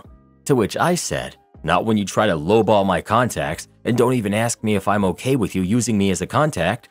The argument went on until I called her an entitled bridezilla and I hung up. JC says I shouldn't have said that to her and to just let the venues tell her no on their own. But I think it's nuts that she feels entitled to use my name and then run it through the mud with people who have really helped me out in the past. Am I the jerk here? Not the jerk. This is bananas behavior on her part. She and JC are acting like there is no harm or impact on this, but there is, and they're misusing your name you've built for yourself without your consent or involvement. The way you stood up for yourself was entirely reasonable and appropriate. Not the jerk. Speak to the venue and restaurant and explain what's going on. Make sure they're clear that this has nothing to do with you. You also need to have a word with your brother about her as well. Maybe consider not going to the wedding. I know it's your brother's wedding, but she has damaged your reputation. My girlfriend's family always makes comments about what I eat. My girlfriend and I have been together for 3 years. Our relationship is strong, except for a recurring issue where her family is difficult, and she's not always great at standing up to them for me. I'm a large man, not overweight or anything, just very tall. I play 2 recreational sports and also bike a lot in my free time. As a result of this, I eat a lot. 95% of the time I eat healthy, but in larger quantities, and the other 5% of the time I will occasionally pig out. I'm not unhealthy in the slightest. I've been to a doctor recently and he affirmed I'm in good health and I have a good healthy lifestyle by all measures: weight, exercise, blood pressure, cholesterol, etc. So I know that I'm doing everything right. However, my girlfriend's family constantly needs to comment on what and how much I eat. They live 2 hours away, so when we see them, it's typically us staying at their house for a whole weekend where I'm at the whims of whatever the menu is. If I eat more than 1 serving of something, then the mom or sister will make comments or whisper to each other about how I'm eating into their leftovers the next day, or how it's unhealthy for me to have a second cookie or something. This is even if there is a ton of food, so I know I'm not eating their whole week's budget of food or anything. I've also tried bringing my own snacks, so I'm not infringing on their supply of food with my extra eating, but this doesn't work either. I will sneak a granola bar or an apple or a bag of chips from my bag, and they'll find out. I think they search the trash or something, and they let me know that it will spoil my appetite, or ask whether the food mom made wasn't good enough for me. My girlfriend and I also will do our own activities out of the house during the day sometimes when we visit, so I have occasionally had us stop at a fast food place if I need to eat some fries or chicken nuggets or whatever out of the house. Whenever we come back, the mom or sister will make comments or ask if we ate anywhere else while we were out, and girlfriend gets nervous and confesses because she feels guilty or doesn't like lying to them. So after 3 years of this, I get really sick of being attacked for the amount that I eat, even when it barely impacts them, and I know I'm eating an okay amount. It has gradually gotten worse over time. My breaking point came last week when it was my girlfriend's mom's birthday, so we met at a restaurant in the middle between us one night. I ordered a burger and fries while everyone else ordered salads, and immediately girlfriend's mom, sister, and aunt all started commenting about how the burger looked unhealthy. I stood up for myself and said that I had biked dozens of miles that week already, so I think I can treat myself to a burger. To which the sister said that one unhealthy thing can wipe out weeks of working out, which I dismissed. I was hoping that would be it, but every 10 minutes someone would make more comments, so I'm getting really annoyed. I eyeballed my girlfriend numerous times to be like, back me up here, and barely got anything. Finally, the food came and my burger was perfectly normal. Not giant, not dripping with grease, not filled with unhealthy toppings, just a normal burger. But everyone was like, "Wow, that thing is enormous. You really shouldn't eat that in one sitting. It'll clog your arteries and you will feel terrible afterwards. Seriously, that thing is so unhealthy. I think I would die if I ate it." I decided that I was done after that. I sneaked away to the bathroom and stopped at the front of the restaurant to ask for a box and to pay my part of the bill early, came back to the table and announced that I was going to get going as I didn't feel well, and asked my girlfriend if she wanted a ride home or if she was going to figure out another way home. She got super embarrassed and said she would come with me if I wait a few minutes, so I got in the car and ate my burger in there while I waited like 10 minutes for her to come outside. We left and she cried the whole way home. I felt bad that it hurt her feelings, but I'm at my limit, and I told her I was done going to events where we eat food with her family, and if that means that I don't come with her when she goes to visit her family, that's just the way it has to be. I said I would be skipping Thanksgiving at her parents' this year. Since then, she has barely talked to me, but hasn't really fought me on it at all. I know it hurts her, but I have to stick up for myself here. I'm sick of being treated like I'm some big guy who eats garbage, when I know I live on a healthier lifestyle than any of them. I'm not even that mad at my girlfriend. Obviously, I would appreciate the backup, but I know she's scared of her family since they're all bullies. So I'm just not going to allow myself to be present at these opportunities. Whatever fallout happens as a result of this is just not my responsibility. Am I handling this right? Is there a nicer way I could have said everything or been gentler with my girlfriend? I don't want to hurt her feelings, but I have the right to protect myself if she won't. I'm married to a 6'5" beanpole who still eats like a starving teenager. When we visit my parents, my mom stocks the fridge with extra food, prepares special meals she knows he loves, and takes us out to eat at his favorite burger place. Although she goes above and beyond what is required of a host, I don't know of any culture where it isn't rude as heck to deny a guest additional servings if there's plenty of food left. Or, God forbid, mention the lack of leftovers. If they're hosting a meal, they should cook an appropriate amount of food to feed everyone they invited. I think it's clear that their family has a deeply unhealthy relationship with food. Instead of enjoying being with their family to celebrate a birthday, they chose to harass you over your meal. Your girlfriend has probably been subjected to these comments for her entire life. However, she needs to step up and tell them to lay off of you and keep their thoughts to themselves. They're being incredibly rude and unwelcoming to you while she sits by and says nothing. I support your decision to no longer attend family meals with her and your refusal to visit for Thanksgiving. Maybe this will be the wake-up call that she needs. Am I the jerk for putting a tracker in my wife's car? Wife and I have been together for over 25 years, and she's always done the bingo thing with her mom. I have no problems with that, and they've been doing it for years, maybe once or twice a month. Again, no problem. Her mom has always been a gambling addict, and it caused the divorce of her first husband, but she wiped out her second husband's bank account within a couple of years.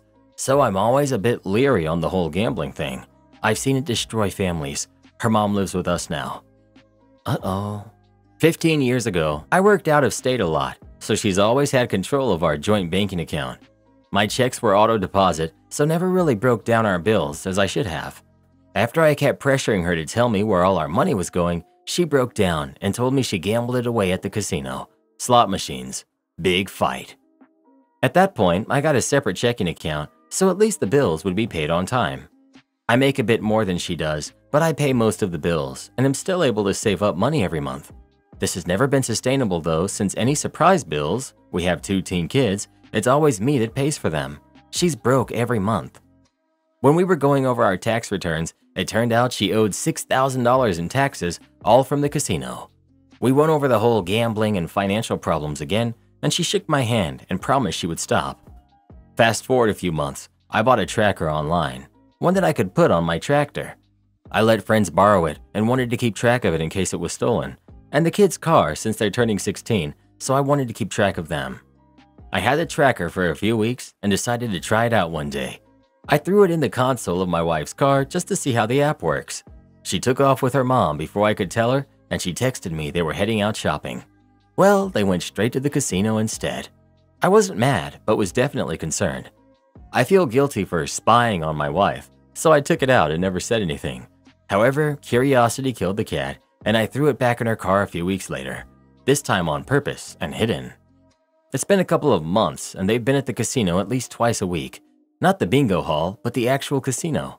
I confronted her again today when she asked for money for kids' gymnastics. I asked her how her gambling issue was going, and she denies she's back to gambling.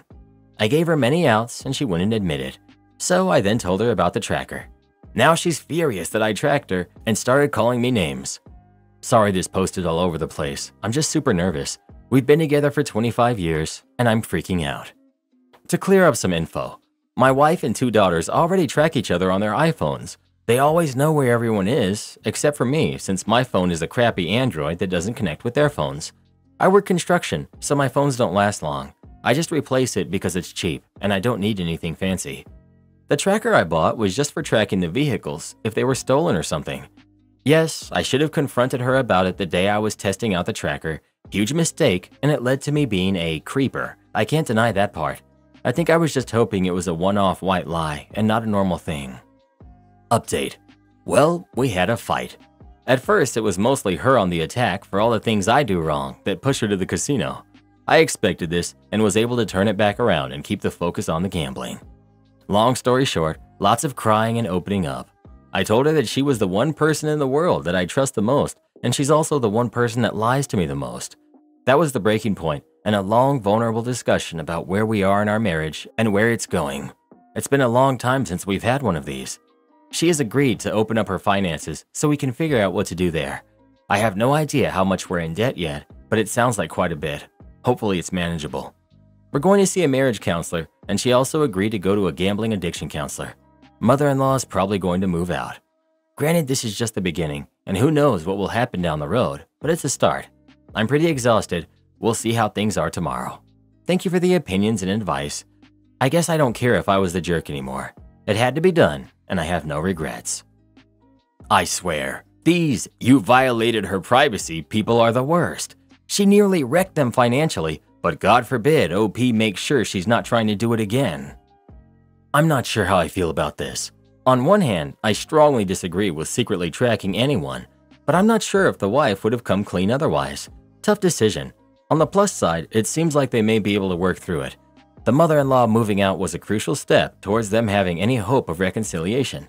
I guess we'll see what happens. Yeah, I have serious doubts about the oopsie, it was a total accident that I put the tracker in there and forgot to tell them. But I guess ultimately the gambling is the bigger issue. To everyone out there, I know a man who put a tracker on his wife's car to prove she was cheating. She was cheating, but she went straight to the police and had him arrested for stalking and harassment of his own wife, still married and a jointly owned car. He even went to jail for a few weeks. She used the conviction in the divorce, and she got the house, full custody of the kids, and a large portion of his business. When he got out of jail, he couldn't even visit his parents because she still lived close enough to them that the restraining order prevented him from being there. He had to buy parts of his business back from her and could only have supervised visitation of his kids for the first 2 years. The judge was sympathetic, giving the lowest sentence he was legally allowed to, and everyone knew he hadn't really done anything wrong. But using trackers on your spouse without their knowledge and consent is extremely illegal. Do not use trackers. It can go incredibly wrong for you, no matter what you're proving. Well, who do you think is the jerk? OP or his wife? Please let us know. Nothing's worse than being in a relationship with someone with a bad addiction who lies to you about it every day. Karen's server refuses to refund my tip. I went into a burrito bowl place to order takeout.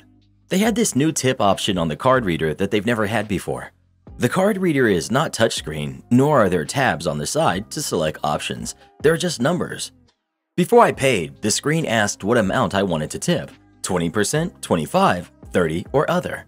I tried to press the number 4 for other, but the button didn't work. I told the worker that number 4 did not work and asked the worker what to press for other, and she told me 3. After I selected 3, it added a 30% tip to my card. I told her I wanted to select other and not 30%. She told me she was not aware that I was not trying to tip, and she thought she remembered the order number.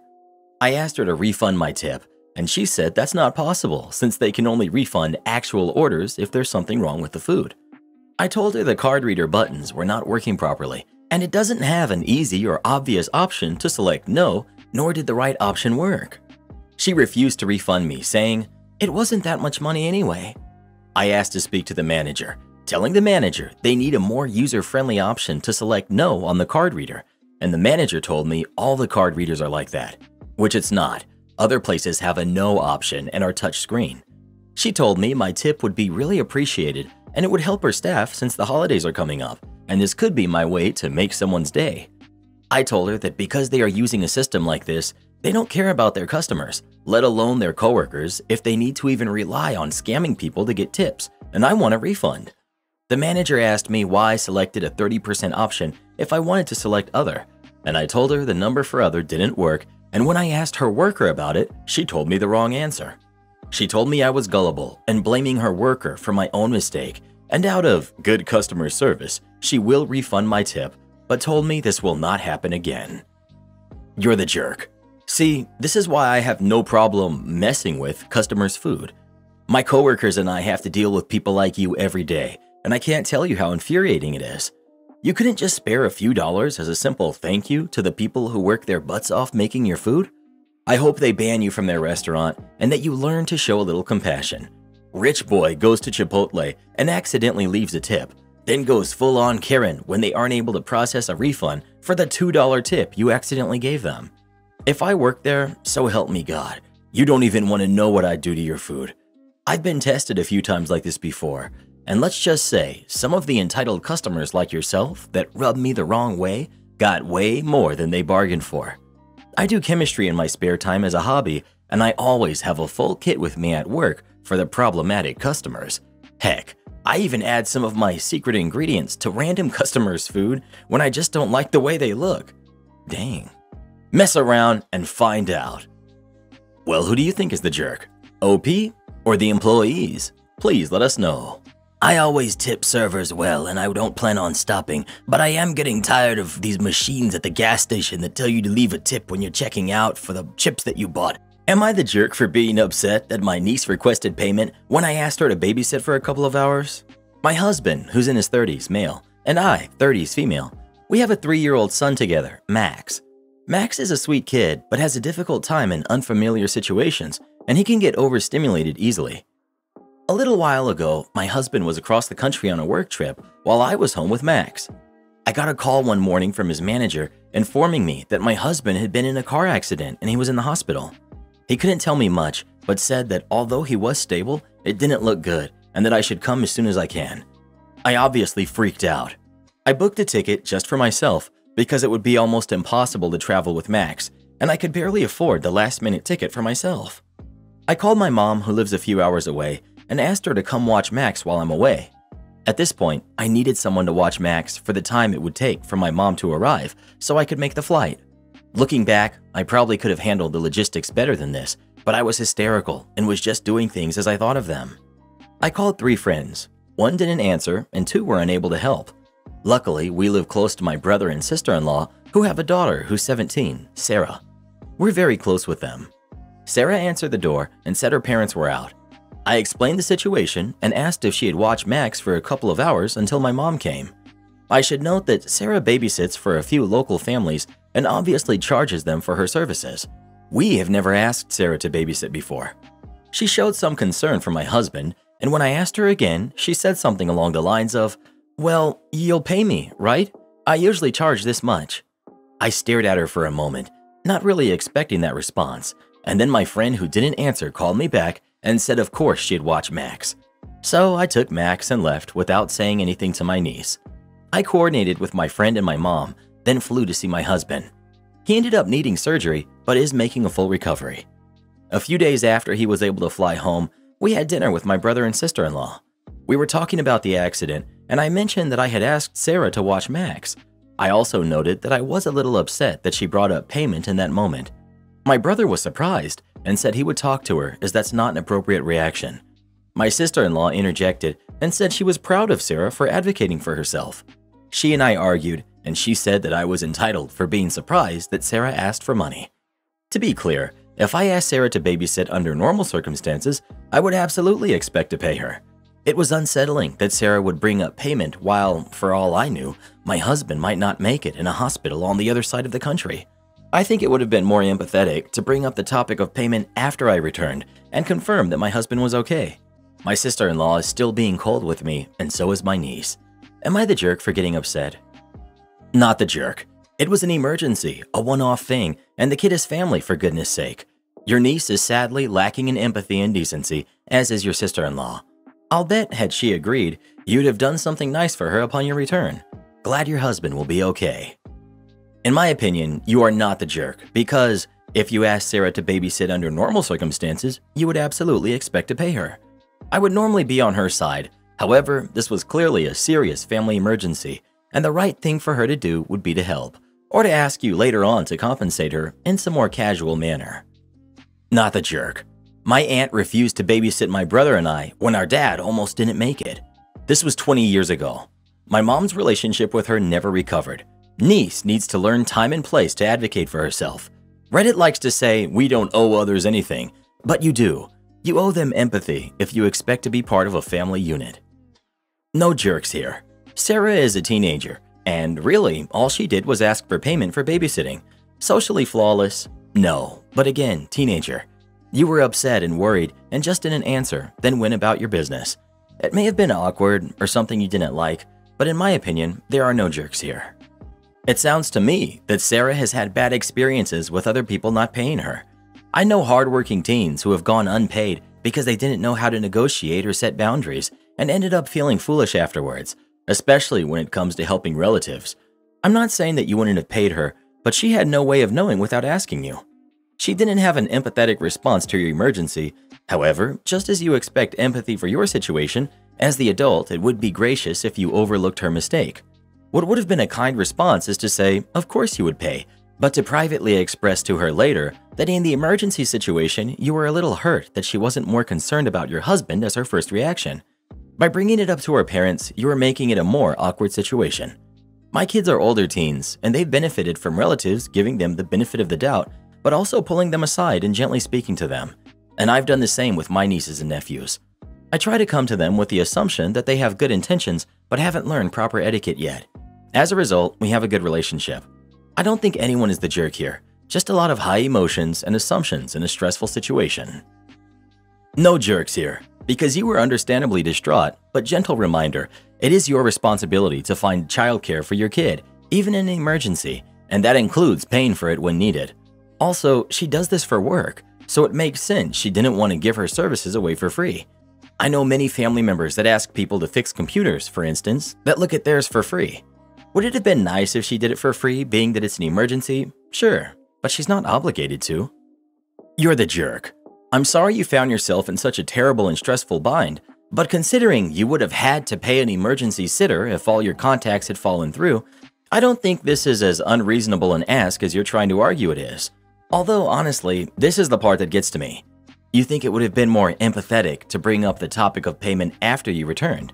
You mean after she had already rendered services and couldn't do anything about it if you continued to insist you shouldn't be charged, let alone try to argue, as most people would, she should have said something in advance if that was the expectation. Yeah, no. You didn't want to pay her rates, and fortunately you didn't have to. Move on and drop the shame campaign. I understand that you feel that your niece's reaction was insensitive to your circumstances, but it's not unreasonable to be asked to be paid for labor. Whether you're in crisis or not, you're still asking her to work. In fact, you believing that your emergency entitles you to free labor seems problematic to me. Did you expect the doctors and nurses at your husband's hospital to patch him up for free also? Did you expect the pilot flying you to your husband's side to do so for free?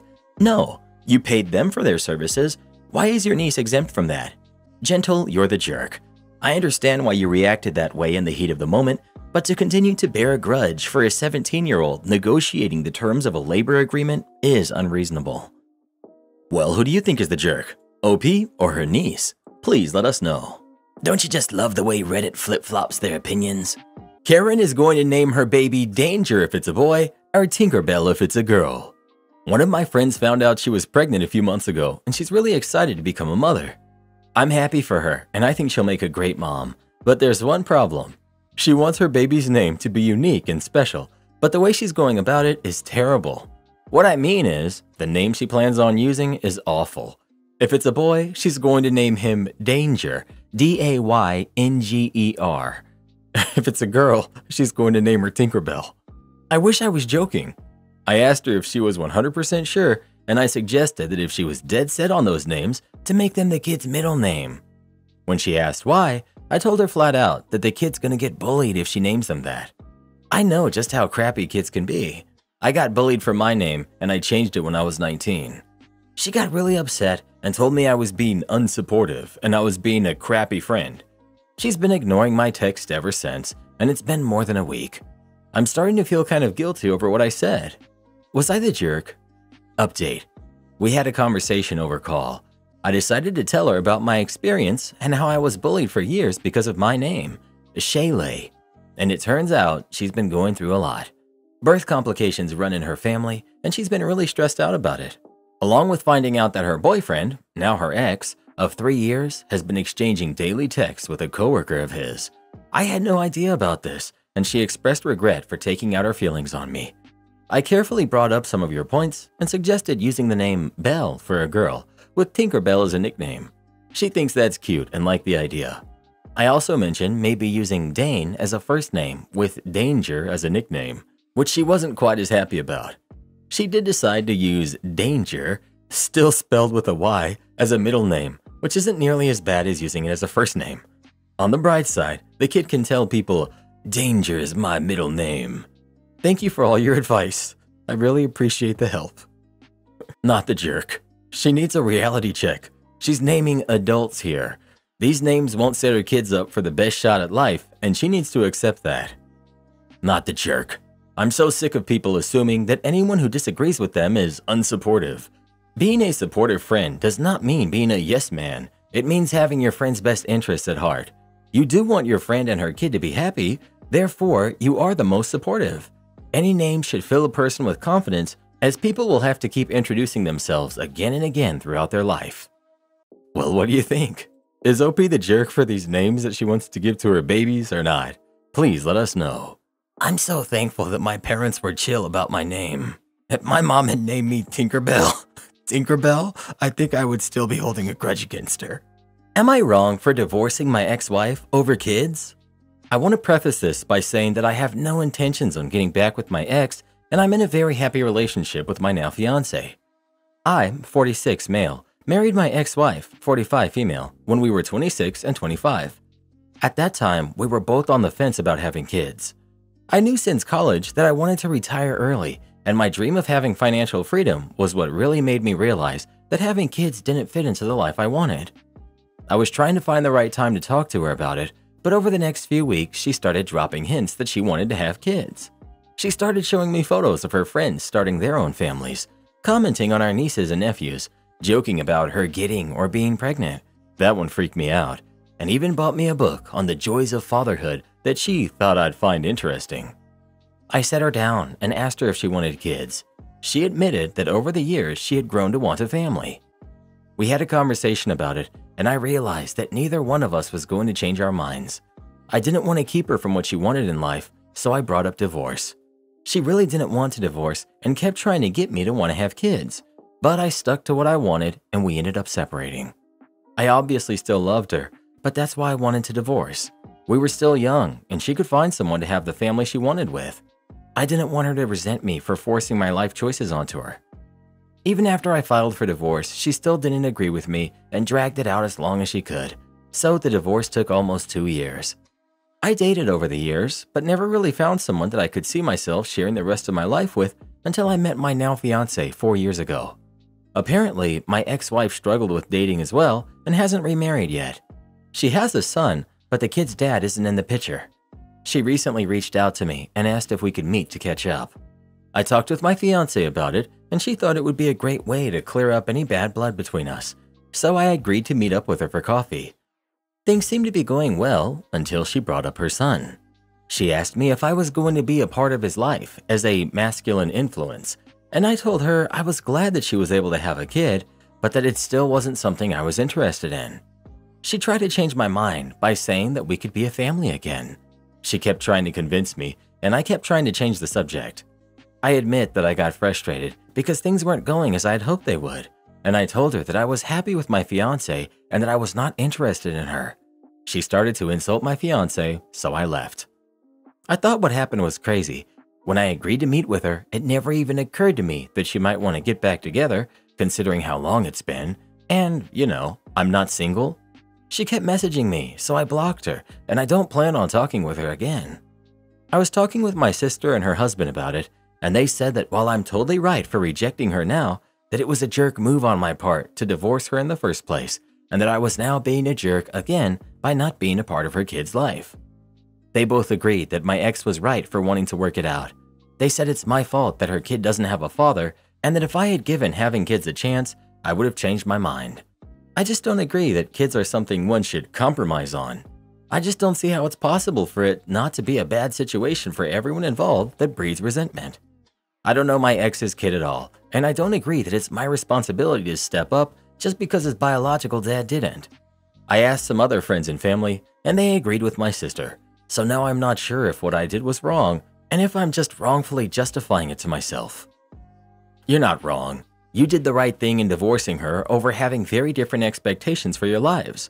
If you divorced her over you not wanting kids, I can't understand why she would think that you would want to be with her or be willing to fill a fatherly type role with the kid that she did end up having with someone else. Your sister and brother-in-law are crazy. Kids are not something to compromise on. They are a 2 yes, 1 no situation.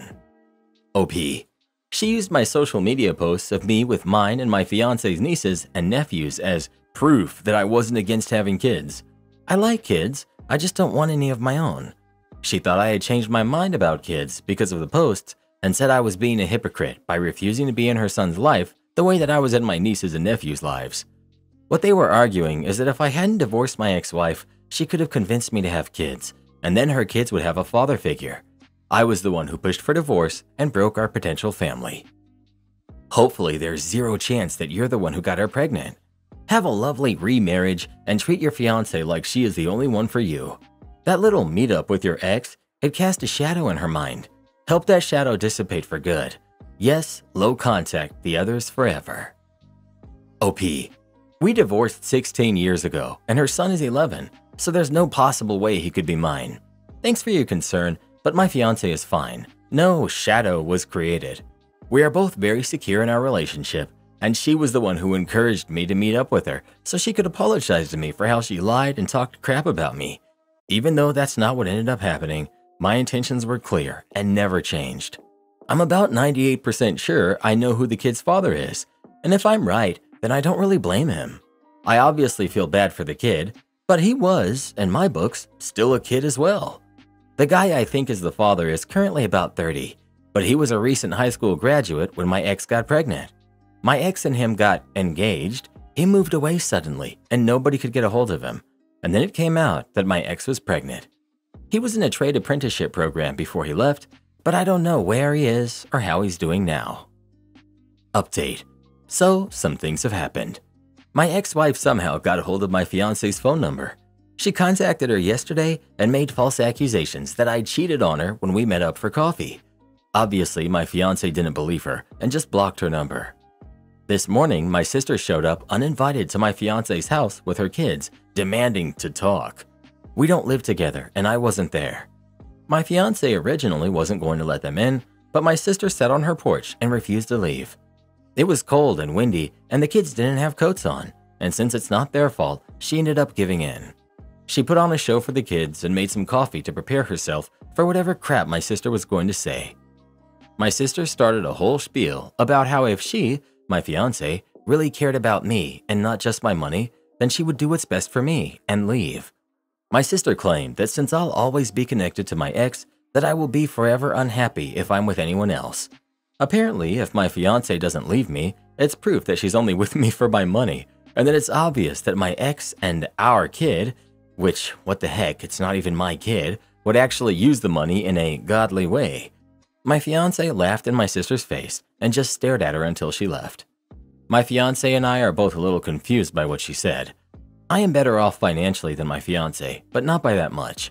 I'm also not religious, so even if I did get back with my ex, me and my money would still not be godly. We know she's crazy, but again, why did she think her plan would do anything? After my sister left, my fiance called me and told me what happened. I called my sister to tell her, 1, leave my fiance alone, and 2, that she's crazy and delusional. She defended herself by saying she knew what was best for me and was just protecting me from going through with the wedding since my fiance was obviously taking advantage of me, and that since I'm under her spell, I can't protect myself. I again told her she was crazy and delusional and told her that I never wanted to hear from her or anyone who's siding with my ex again, and to please pass that message on. Every time a family member or a friend messages me about it, which has been 6 so far this morning, I ask them what their thoughts on the matter are and if they side with my ex or sister, and I just block them. Am I the jerk for refusing to attend my best friend's wedding? I, 28 female, am entangled in a wedding drama of epic proportions. My recently engaged best friend, who's 29 female, asked me to be her maid of honor, and words can't even describe how happy I was. We've been inseparable since kindergarten, and I was ready to make her big day unforgettable. I spent nearly $700 on her bachelorette party, buying cute outfits for everyone and renting a party bus with all-you-can-drink drinks. The other girls pitched in, but I'm the most financially stable, so the majority fell on me. I helped plan the wedding of her dreams, right down to contacting the vendors and setting dates when she was too busy. I made the save the date and invitation cards. What I'm trying to say is that I did a lot for her. And then, 2 weeks before the wedding, my best friend asked me to step down and said that her future sister-in-law would be taking care of the role of maid of honor. I was ticked, and we got into a huge argument over this, where I, admittedly, said some things that I wasn't proud of. Since then, I've received texts from our friends, best friend's family, the groom's family, and even sister-in-law telling me I'm a drama queen who needs to get over herself and that this isn't about me.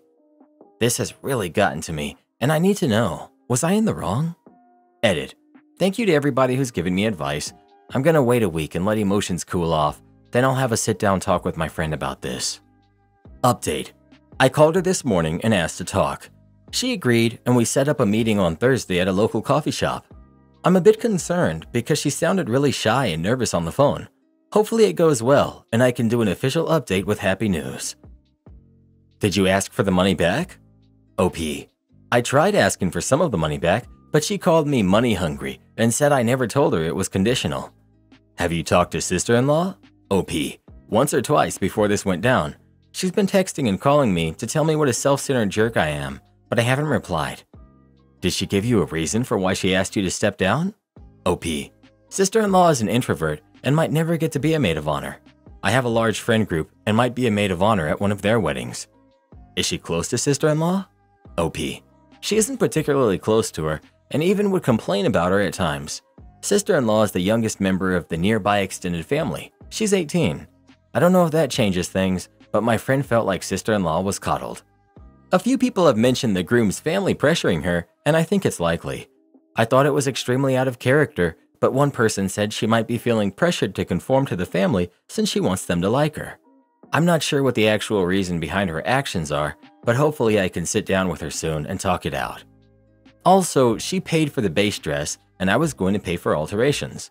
I don't want to expose her online because we've been friends for over 20 years, and I don't want to hurt her like that. I'm still hoping we can be friends. It does make me feel much better that so many people are on my side, even if it's just on Reddit. I was genuinely starting to feel like I was going crazy. Update. I met my friend at around 9 a.m. yesterday at a local coffee shop. She looked really bad. Her hair was super greasy and unkempt. She had really bad eye bags, and she seemed totally exhausted. When I asked her what was wrong, she just apologized. I kept prodding, and it turns out that her in-laws are real pieces of work. Apparently, they've been harassing her for nearly 3 years about having sister-in-law as the maid of honor at the wedding, and when my friend chose me, they went ballistic. My friend said she thought she'd be able to handle it until the wedding day, but then mother-in-law threatened to ruin her wedding dress unless sister-in-law was the maid of honor. My friend panicked, and that's when she told me I would no longer be maid of honor. She apologized for the money-hungry comment and said that she was just in such an awful place mentally that hearing me mention the money made her really upset. The reason all our friends were attacking me is because they knew about the mother-in-law situation, as my friend never mentioned it to me because she didn't want me to step down because of mother-in-law, and they thought I also knew the whole story. And as for the fiancé, he was completely in the dark. He doesn't have a good relationship with his mother already, and my friend didn't want to be what destroyed that relationship. When my friend told me all of this, I felt awful. I didn't know she was enduring 3 years of harassment because of me. I immediately apologized, and she apologized, and we both cried a lot. When the tears stopped, she pulled out an envelope with nearly $200 and gave it to me. I originally refused, but she insisted, so I took it. I encouraged her to tell her fiancé because keeping this from him wasn't helping anyone, and if he decided to cut off mother-in-law, then that was his decision and not hers. After talking a lot more about future boundaries, our relationship, and the wedding, I decided I would go to the wedding and we'd still be friends. I know my friend didn't handle this in the best way, but I've known her for over 2 decades, and she's practically my platonic soulmate. That's not something you should throw away because of this. Originally, that was how my update ended, but as I was typing this, I received a text from my friend saying that fiancé disinvited his mom and practically half the family, including sister-in-law, because of their treatment of my friend and me. She asked if I would be willing to be the maid of honor again, and I said yes. I just want to give a final thank you to Reddit for helping me through this, and I hope all of you have a nice night. Am I the jerk for leaving Thanksgiving because my partner's creepy brother was there? I, 25 female, and my partner, 26 male, have been friends for a few years and started dating more seriously earlier this year. This was the first time he's invited me to Thanksgiving. He called it a Friendsgiving when he pitched it. His parents, who I adore, were hosting it, but it was mostly their friends and his friends, not extended family, as he put it. I guess for whatever reason, I assumed his brother wouldn't be there. I've tried really hard to be nice to his brother, but he's always creeped me out with his staring, hovering, etc. But he reads as neurodivergent. I think he's diagnosed ADHD, but it seems a lot more severe to me. But I tried to be nice. Then last year, my partner asked if his brother could come with us and our friends on our big summer Renaissance Fair road trip, and I told him how uncomfortable around his brother I am, and I didn't want him to spoil this trip. In nicer words than that. And my partner assured me he wouldn't. But he kind of did. I felt like I was babysitting a kid for most of the trip, but whatever. It was a few weeks, and after that, my partner posted something on Instagram and his brother commented, and I went to snoop on his Instagram as one does, and saw that he had drawn a bunch of creepy, gross drawings of me while we were on our road trip. I mean, very obviously of me. I brought it up to my partner, and he mostly seemed to brush it off.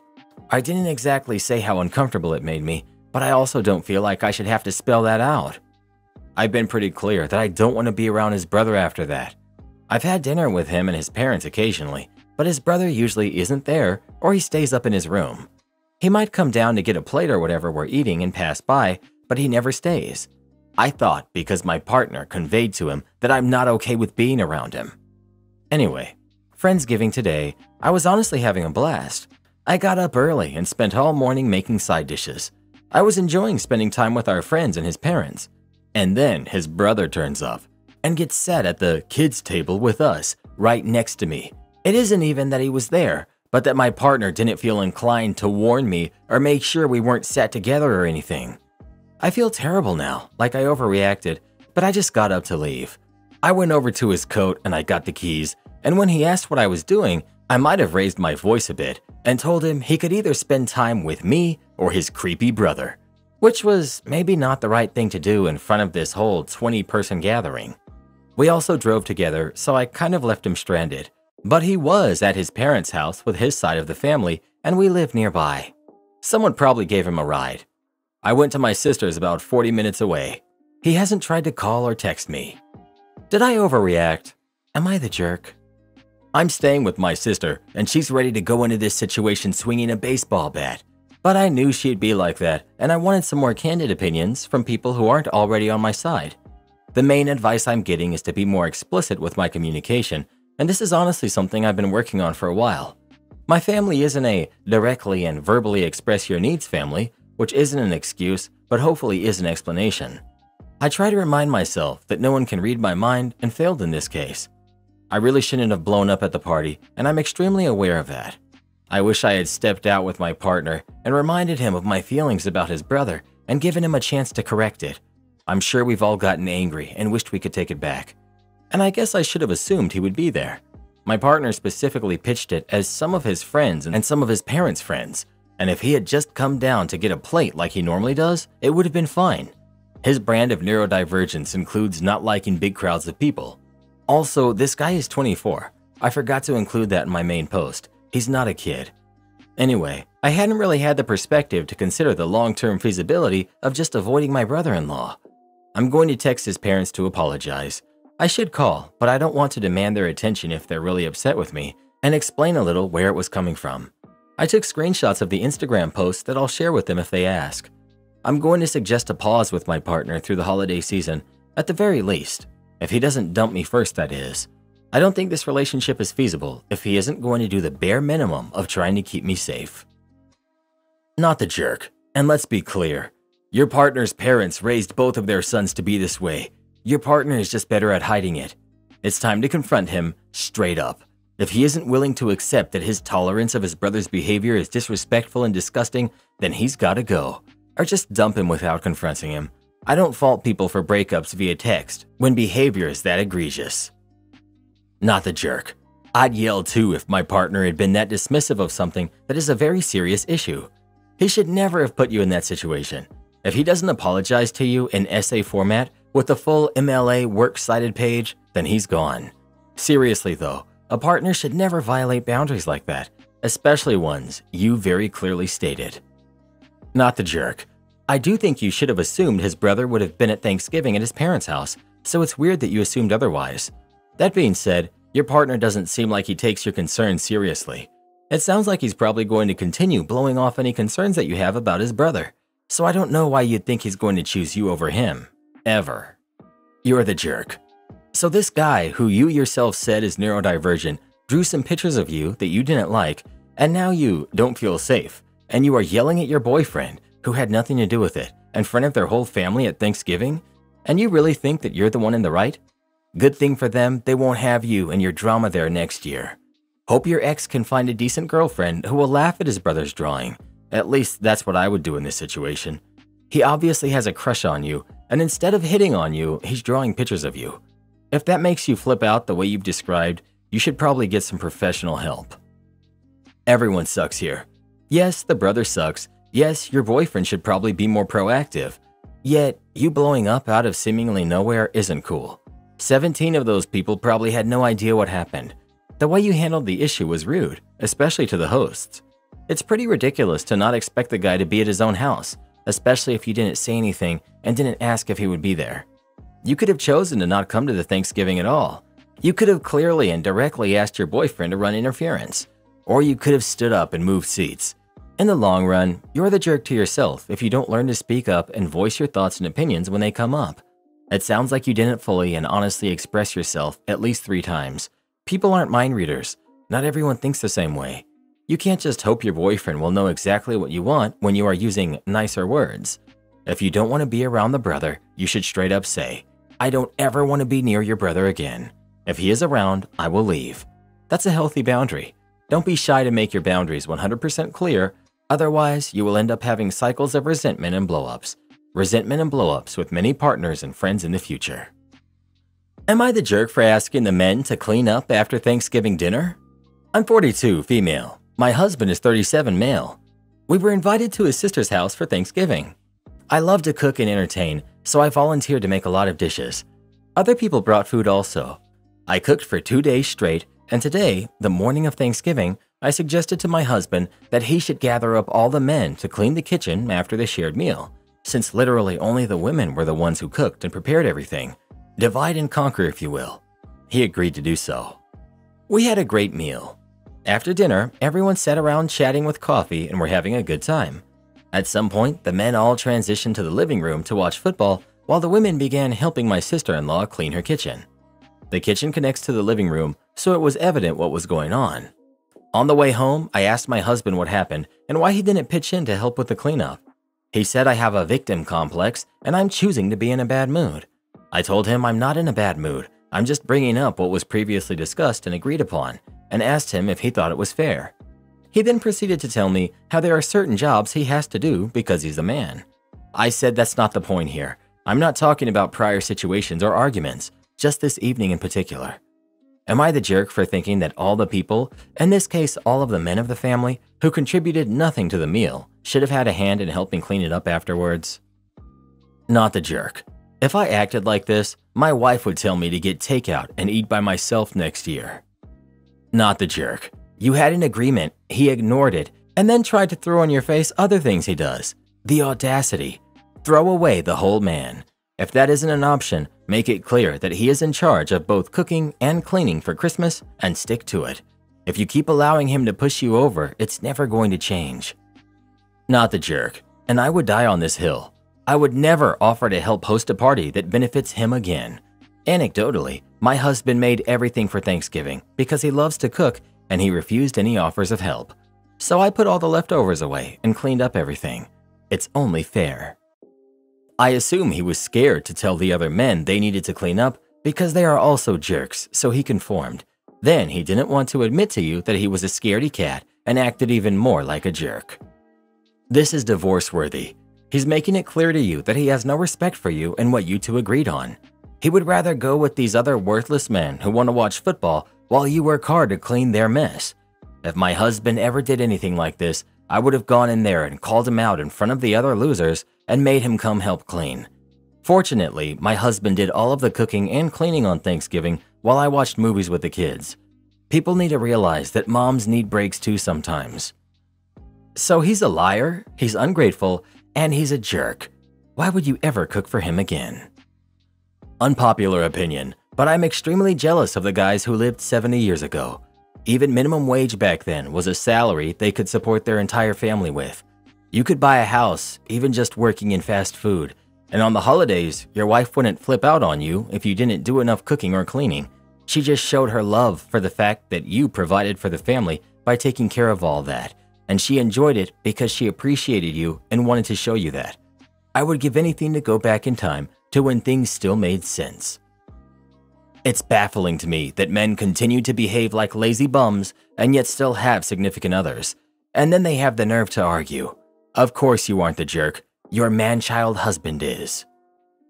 This is precisely why I stopped participating in the family furnishment of these holidays. I, 52 female, work the same if not longer hours than the men in my family.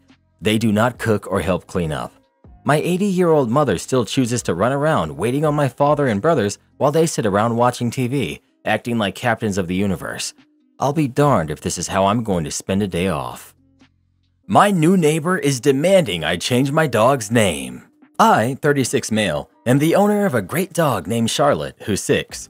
I live in a lower middle-class suburb in an unspecified part of the US. I've lived here for about a year now, and I let Charlotte out to use the bathroom about 5 or 6 times a day. It's always the same routine. I open the back door, Charlotte runs outside to go to the bathroom and patrol the yard, and typically doesn't come back until I poke my head out and call out her name. About a week or 2 ago, new neighbors moved in across my back alley. I had no intentions of interacting with them whatsoever, except today when I was executing the last step of Charlotte's aforementioned potty protocol. I stuck my head out and called her name, but this time, alongside the familiar sounds of my dog galloping up, was an adult human voice shouting something along the lines of, "Why are you calling my daughter?" At first, I thought it might just be my new neighbors getting into a spat, until a couple of minutes later, I heard pounding on my front door. I opened the door to an angry woman glaring at me. She said something like, "Why are you calling my daughter over?" And I responded, "Your daughter's name is Charlotte?" And she just kept glaring at me. In absence of a response, I followed up with, "Charlotte is my dog's name." And she rolled her eyes at me and said I better change my dog's name because she doesn't want her daughter, who's 2, getting confused and running over to my house. I told her that's not going to happen because not only did my dog have the name first, we have also lived here first. Plus, I don't like strangers making demands of me before even attempting to be polite. She called me stupid and said that a human child obviously has priority over a dog for a name. I shut the door in her face and glared at her through the peephole for a moment before she eventually walked back to her house. Last potty break, I went out with Charlotte and stayed in the yard with her until she was finished. But the neighbor just kept staring at me with her arms crossed and glared at me the entire time. Not the jerk. You're not obligated to rename your dog. Continue with your usual routine. If their daughter were to come over, you just don't answer the door, or you simply tell her to go back home. You can get a restraining order or file a report if that neighbor harasses and threatens you more. Not the jerk. This is one of the dumbest requests I've ever heard.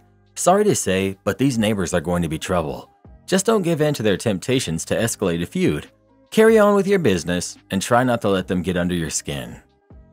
Am I the jerk for not following tradition on Thanksgiving? So to start this off, I, 27 female, have been dating my husband, 34 male, since 2018. We got married 3 years into our relationship, 2021, and things have been going extremely well. We've spent 4 years of Thanksgivings at my parents' house, and this was the first time we chose to spend it at his parents' house. When we got there, my mother-in-law, her mother, and both my sister-in-laws were in the kitchen, all helping each other with the food. Me and my husband went in there and talked for a bit. My mother-in-law asked me if I would like to help out. I said, not right now. Would it be okay if I come back soon and help out a bit? She very nicely said it was totally fine and told me and my husband to get us something to drink and hang out with the men and the kids. My husband gave me a nasty look and said, "You're not even going to help?" His mother said that they were more than enough people and she just asked me in case I wanted to help with the cooking, but that they all managed just fine.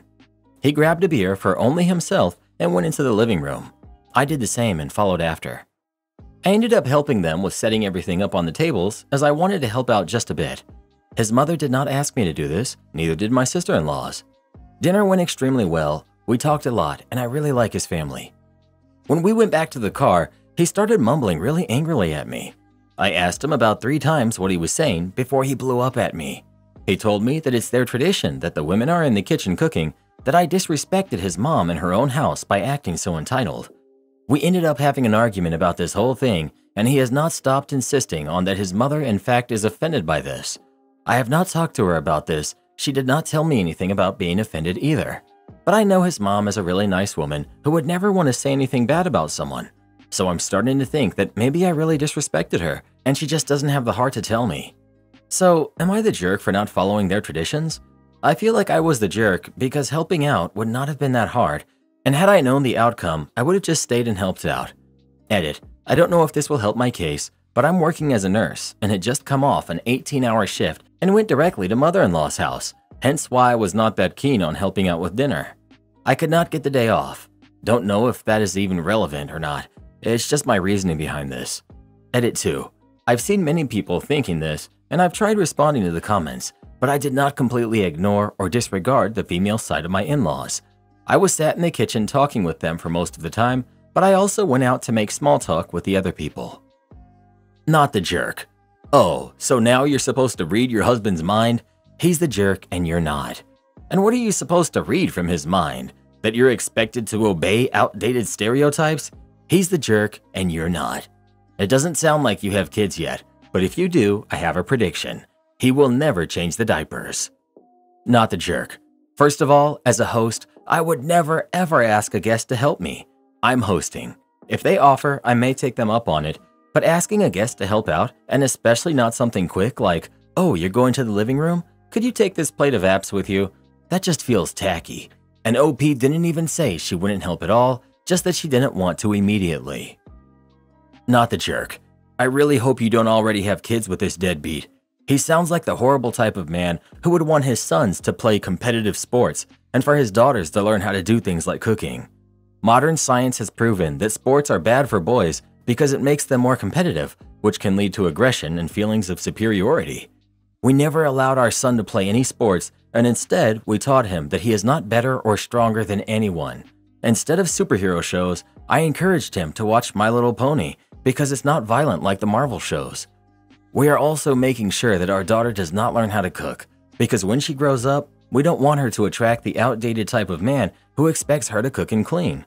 I'd much rather her marry a man who loves to cook, like my husband. My husband is a great father who knows his place and has never challenged me on how we choose to raise our kids. I'd honestly divorce this guy if I were you. There are still some good men out there like my husband, but they are not easy to find. Would you like to help means put on an apron and get in here. I know that, but if you didn't know that, that's okay. It was up to your husband to tell you right then and there, in front of his mother and sisters, that it was tradition for the women to bond over service to the family. Instead, he waited several hours to have a tantrum like a kid and acts like you embarrassed him. Please see the situation for what it really is. He thought he married a mind reader and is mad that you failed to know what was happening. He's the jerk. You're the jerk to them since it's their tradition. I'm not traditional, but I'd be a little upset if my husband didn't want to lend a helping hand for my uncles at a family gathering, if they had asked him to and he denied. I'd love the idea of helping family with no hesitation if I had nothing better to do. Even if I was tired, I would help and give a few minutes of my time while using up those few minutes to open up about my day or busy schedule and bond at the same time. 2 birds with 1 stone. Then I'd tell them I need a break because of the long shift I had. Better luck next time. Now you know their tradition. Well, who do you think is the jerk? OP or her husband? Please let us know. I'm still confused about that one commenter that said they don't allow her son to play sports. They don't want him to be competitive at all? It's like she thinks life's gonna hand you everything you need and you're not gonna have to compete for anything in life. Well, to be fair, that's how a lot of the Reddit people think the world should work. Am I the jerk for divorcing during my husband's mental health crisis? Me, 38 female, and my husband, 38 male. Married in 2009, and we have a daughter who's 11. Last 3 years have been really tough on us because of my husband's bad working conditions that started to affect his mental health. I noticed signs of burnout and depression and brought up these concerns regularly to him. He was very dismissive and refused to see a situation and refused therapy. He started becoming distant and often isolated himself and was regularly butting heads with our daughter. He eventually told me that he had met a woman at work.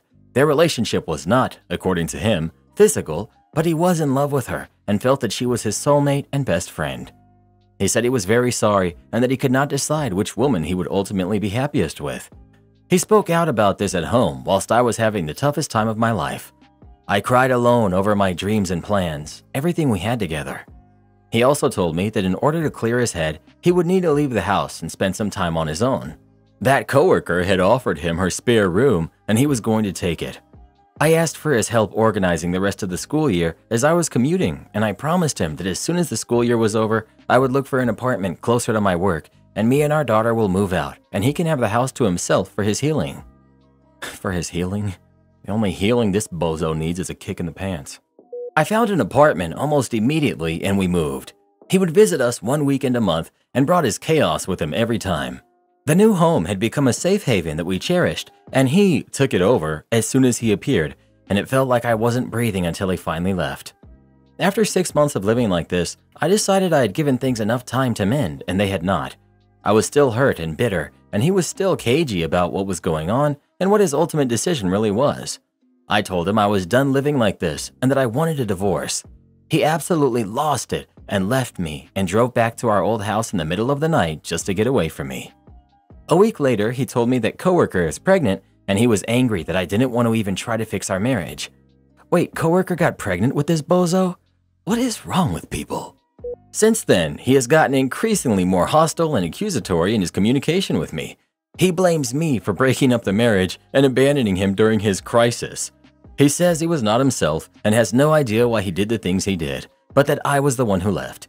He claims I was no help when he needed me and that I had clearly mentally abandoned our relationship long before, more than 3 years prior.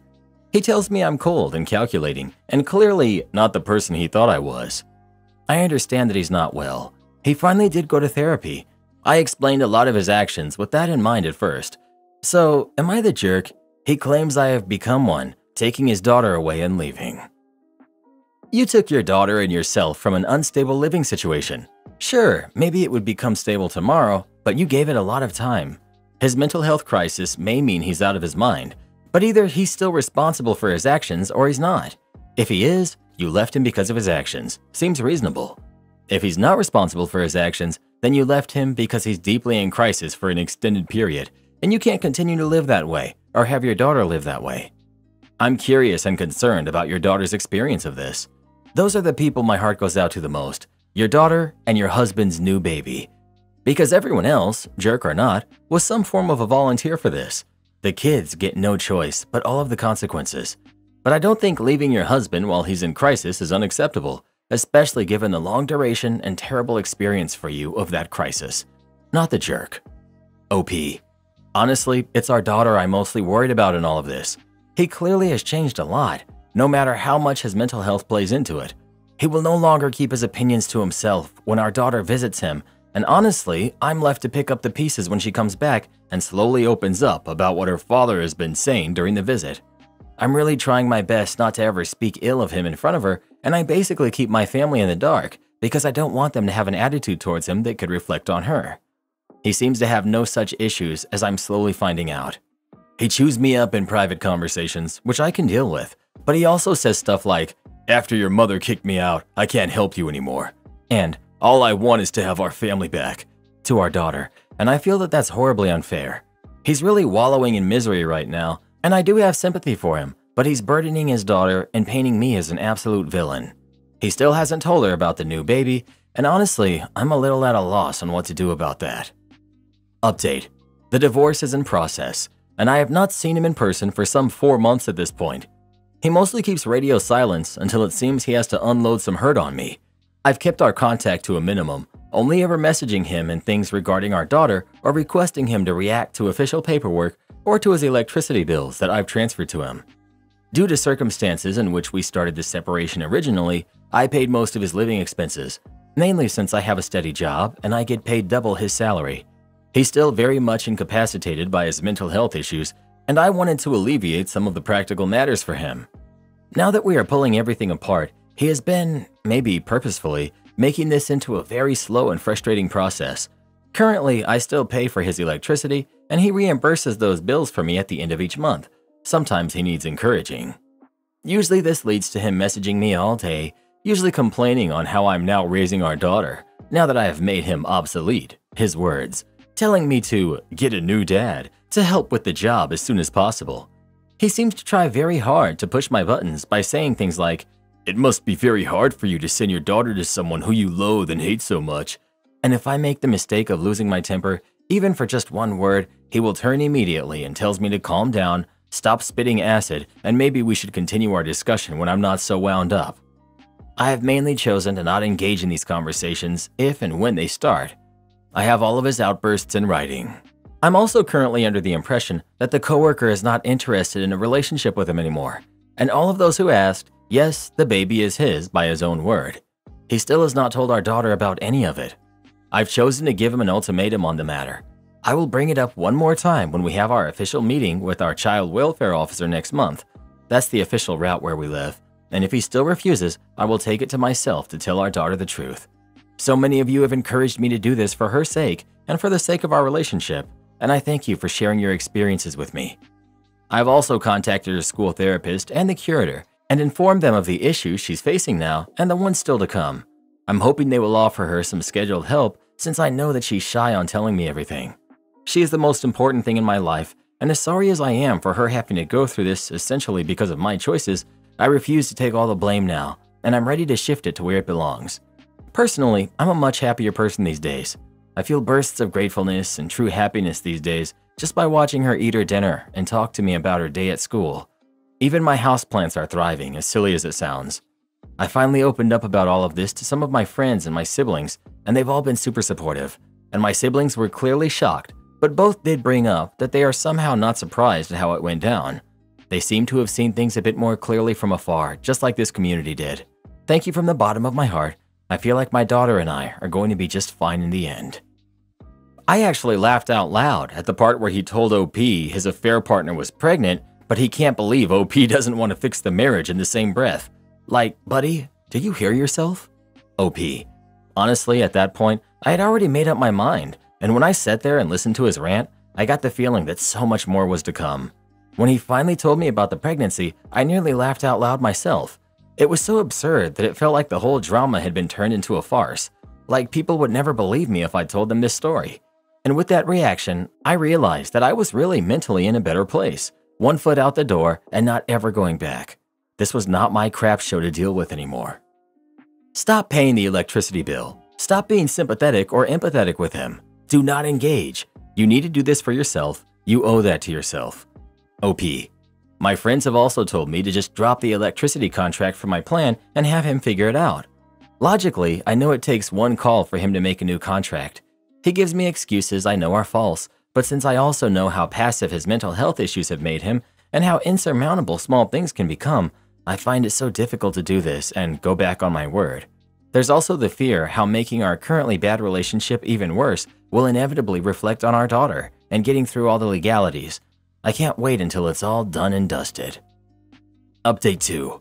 I finally separated the rest of our finances, stopped paying his bills, and made official agreements on child support and custody, which remain shared for now as he went back on his word to give it to me uncontested. He did not agree to sign an official visitation agreement because he could not commit to it right now. I offered him every other weekend and half of all holidays. He has started to meet our daughter more often though, since nowadays she actually visits him on her own free will. It seems that their relationship has gotten a bit better lately, which I'm of course happy about. He has been absolutely terrible towards me though. He started a campaign of passive-aggressive texting after I asked him to be civil. Now every message is overly syrupy and filled with overflowing apologies.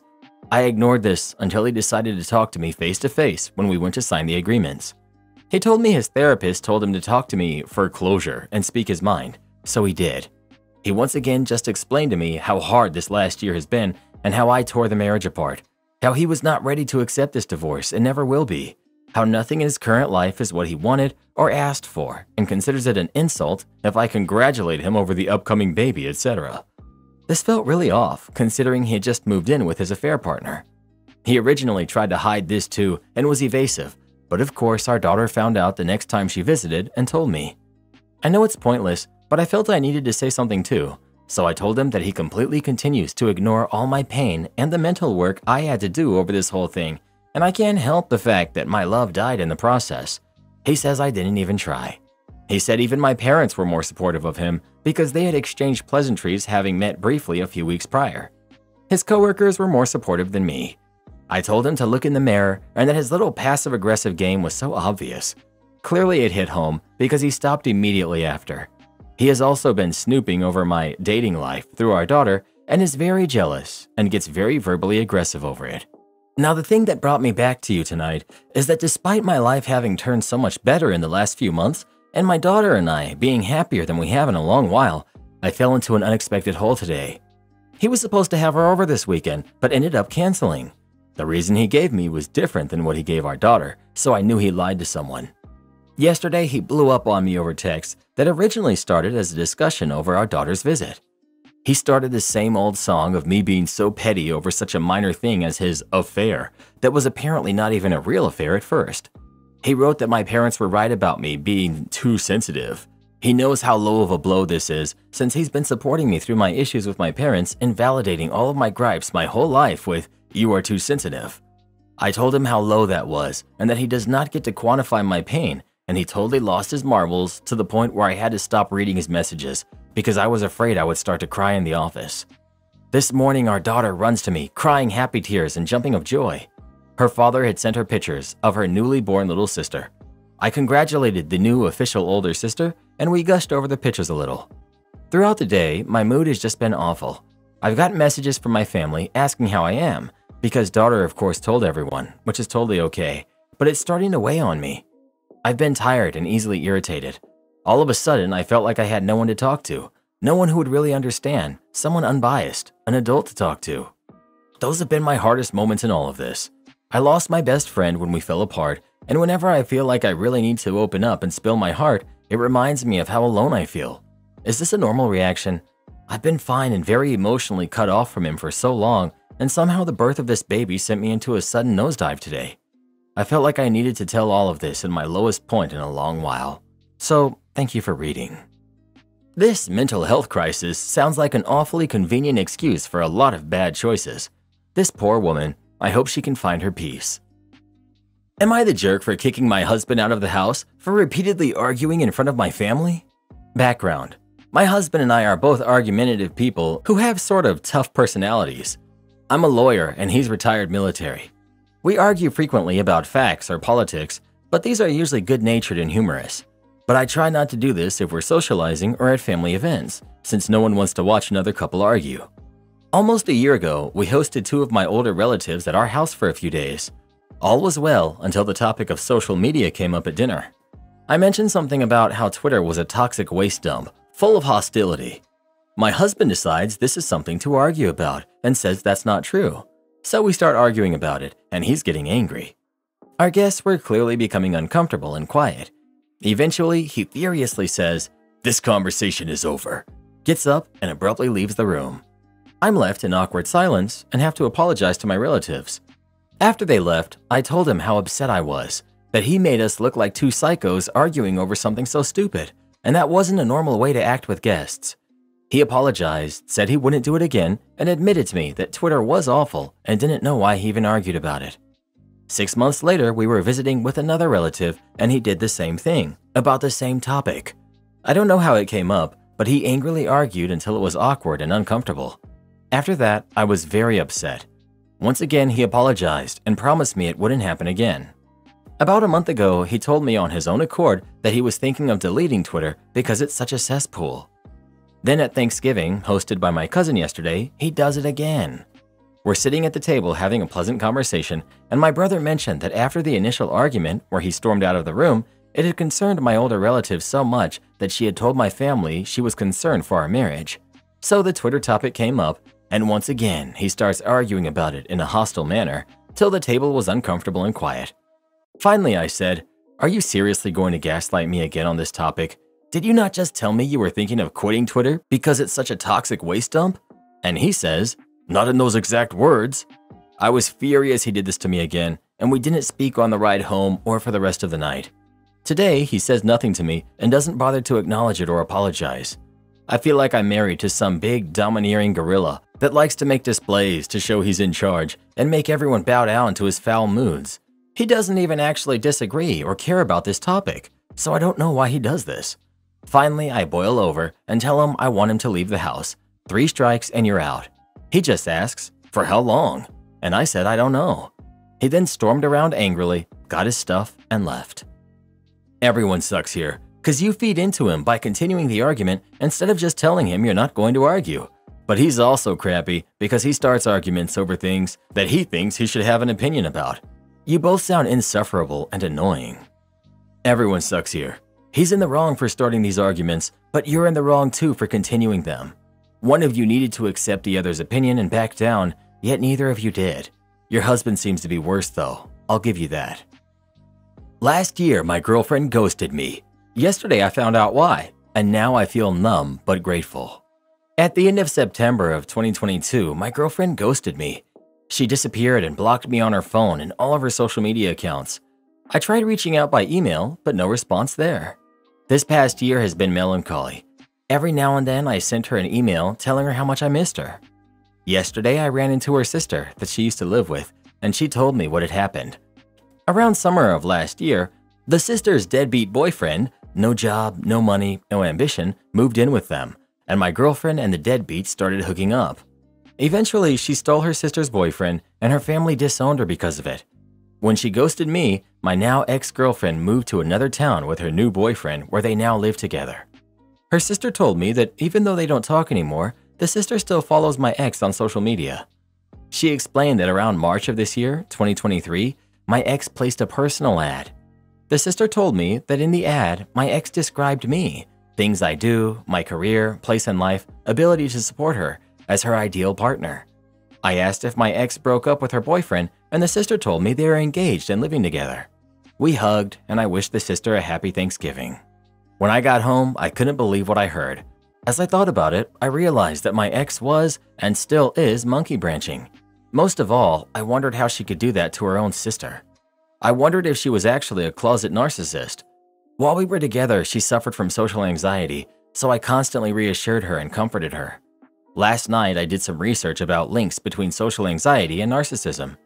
In my research, I learned about covert narcissism, and my ex fits the symptoms and behaviors exactly. I realized now that I had been dating a covert narcissist. When I step back and think about it, I feel like I dodged a bullet. We talked about getting married, having kids, and raising a family. I can't imagine the train wreck I would have gotten into. I don't have any ill will against my ex, and I wish her the best. I do know that I don't want to see her ever again. I'm grateful that she's no longer in my life. Last night I couldn't sleep. I'm grieving now, but I know I'll be all right. I was married to a covert narcissist. The damage that he did to us was incredible. They literally take you apart and then declare war to ruin you if you leave. She did you a favor. My Karen neighbor demands I let her kids play in my yard even after they graffitied my house. My father bought the house in the 80s and held on to it as different developments sprung up around it. I inherited it 3 years ago and have been living in it since. I have 2 acres, while my surrounding neighbors have maybe half an acre if they're lucky. The house is fairly small, 2 bedrooms, 2 bathrooms, so I have a very large front and backyard. I use maybe 1/5 of the backyard as a garden, and the rest is basically an empty field. I've always loved kids, so I was happy to let my neighbors' kids play in the field with the understanding that they would respect the property. Most of the kids are great, very respectful, and understand that this is not their yard. The problem is with my neighbors to the right. They have 5 kids, who are 1, 3, 5, and 7, who generally run around unsupervised.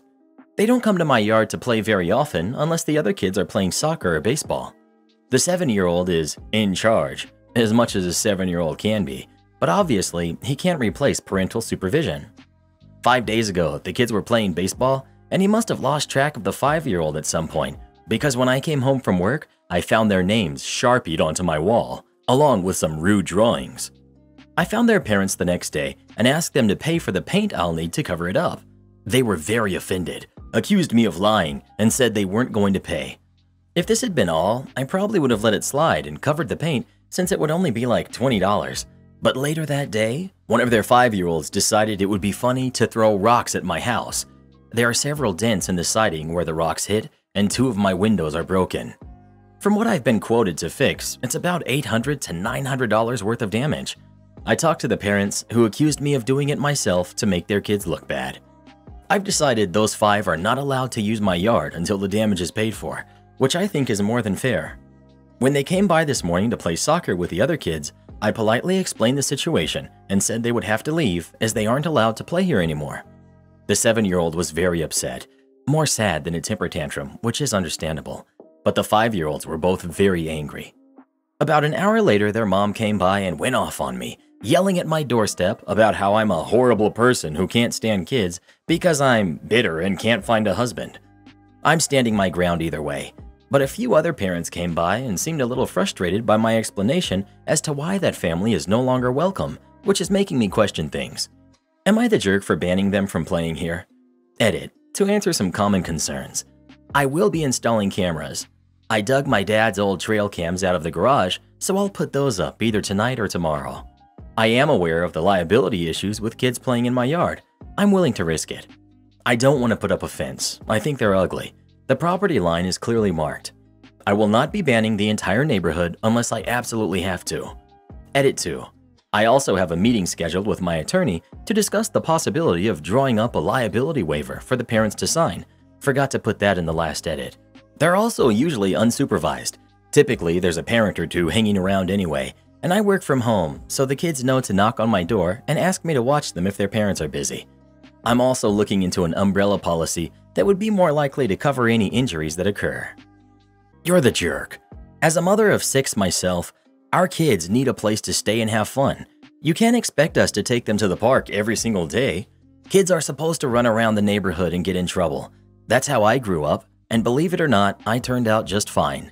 If you live in a neighborhood with other people, like it or not, you're going to have kids running around. You know, being kids.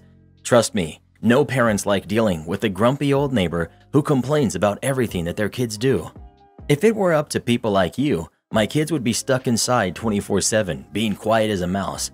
I've had neighbors complain before about just about everything. My kids screaming, leaving trash in their yards, my dogs barking too much, you name it. I tell them the same thing every time. Don't like having neighbors? How about you move out to the middle of nowhere where you belong, since you're unable to deal with living in an actual neighborhood? My kids have been playing outside all day, and the boomer neighbors are sitting on their deck right now.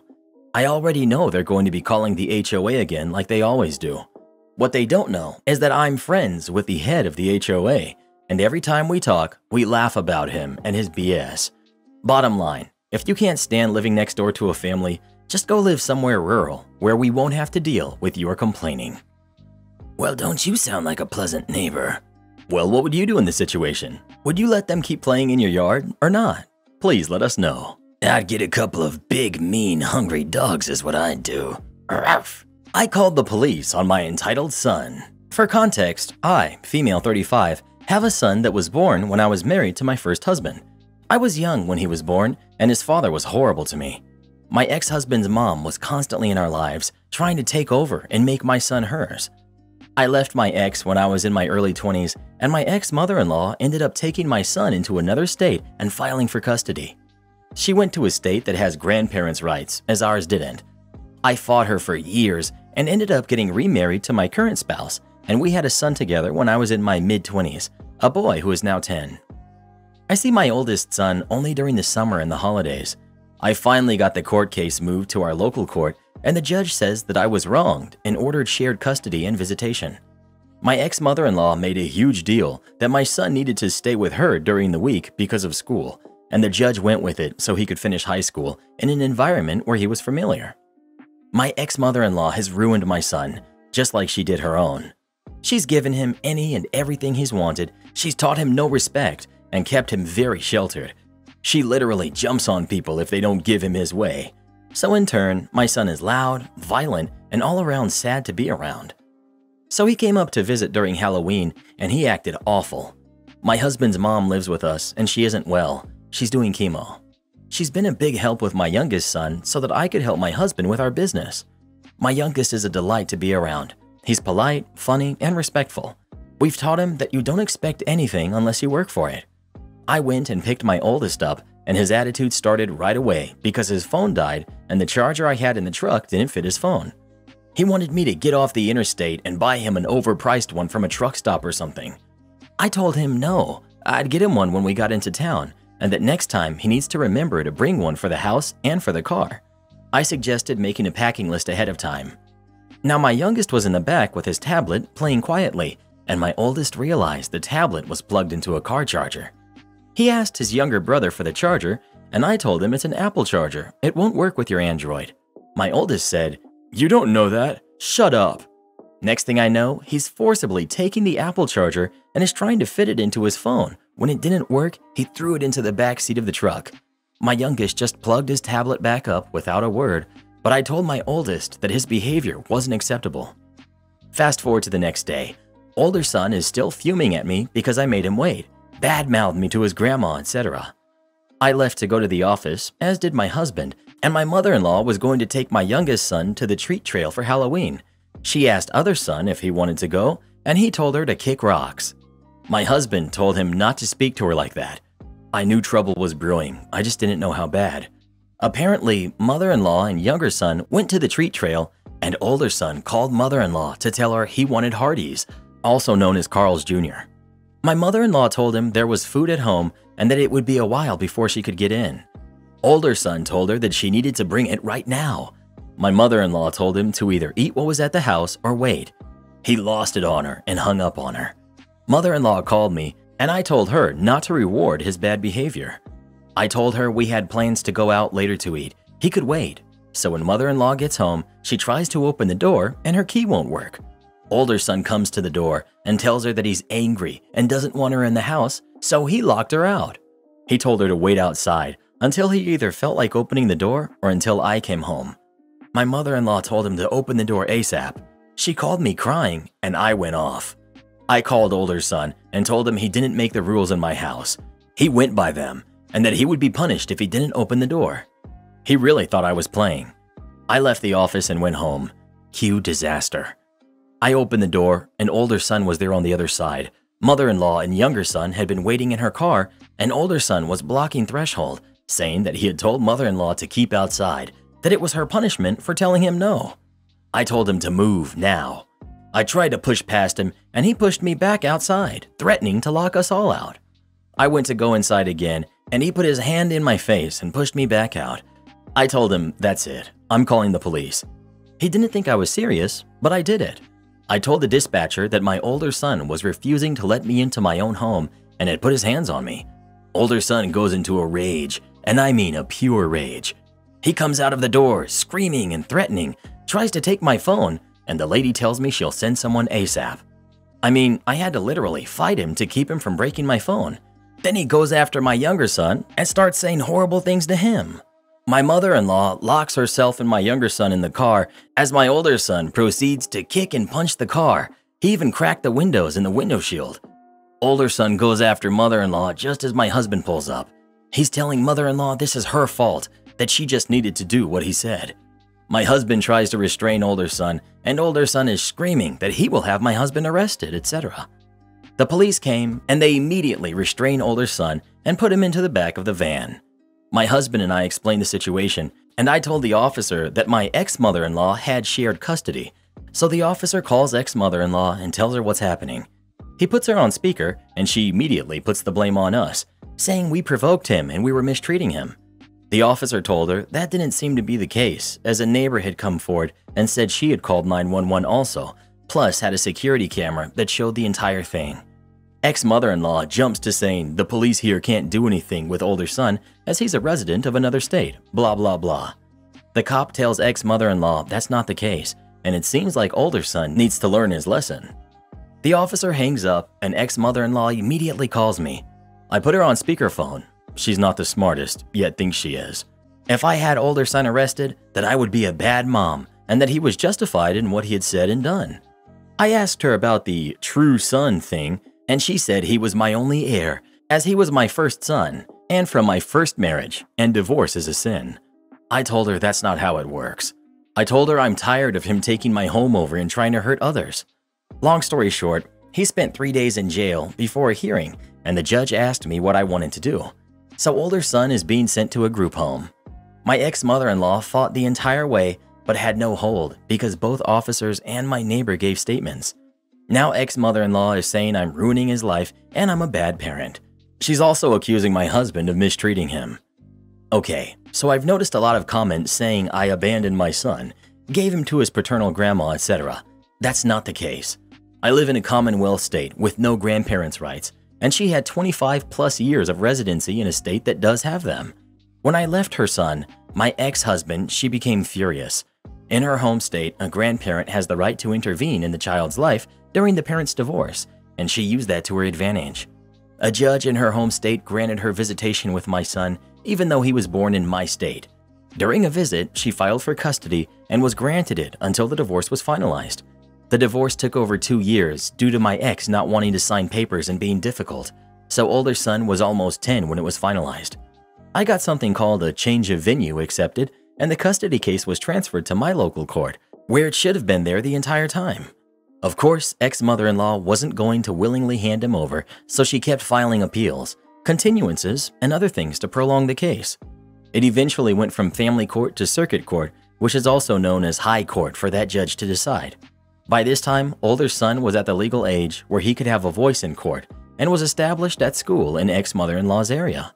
The judge said that he could finish school there and then be transferred up here for school. My ex-husband had signed his parental rights over to his mom, and the judge had to take that into consideration. He did this to avoid the state going after him for support. The local judge ordered ex-mother-in-law to do therapy as well as older son, and there were issues with them not complying. My ex-mother-in-law ruined her own son. He's in his 30s, won't work, doesn't drive, and expects her to keep him up. I did nothing wrong aside from leaving my horrible ex-husband. The recent psych evaluation said older son lacks empathy for others and has delusions of grandeur, meaning he thinks he's better than others. Ex-mother-in-law also had to do a session, and the therapist said ex-mother-in-law is similar in regards and that her expectations aren't realistic. They both have superiority complexes. My ex-mother-in-law used to lock me out of my own home because she wanted to punish me or limit my contact with my own son.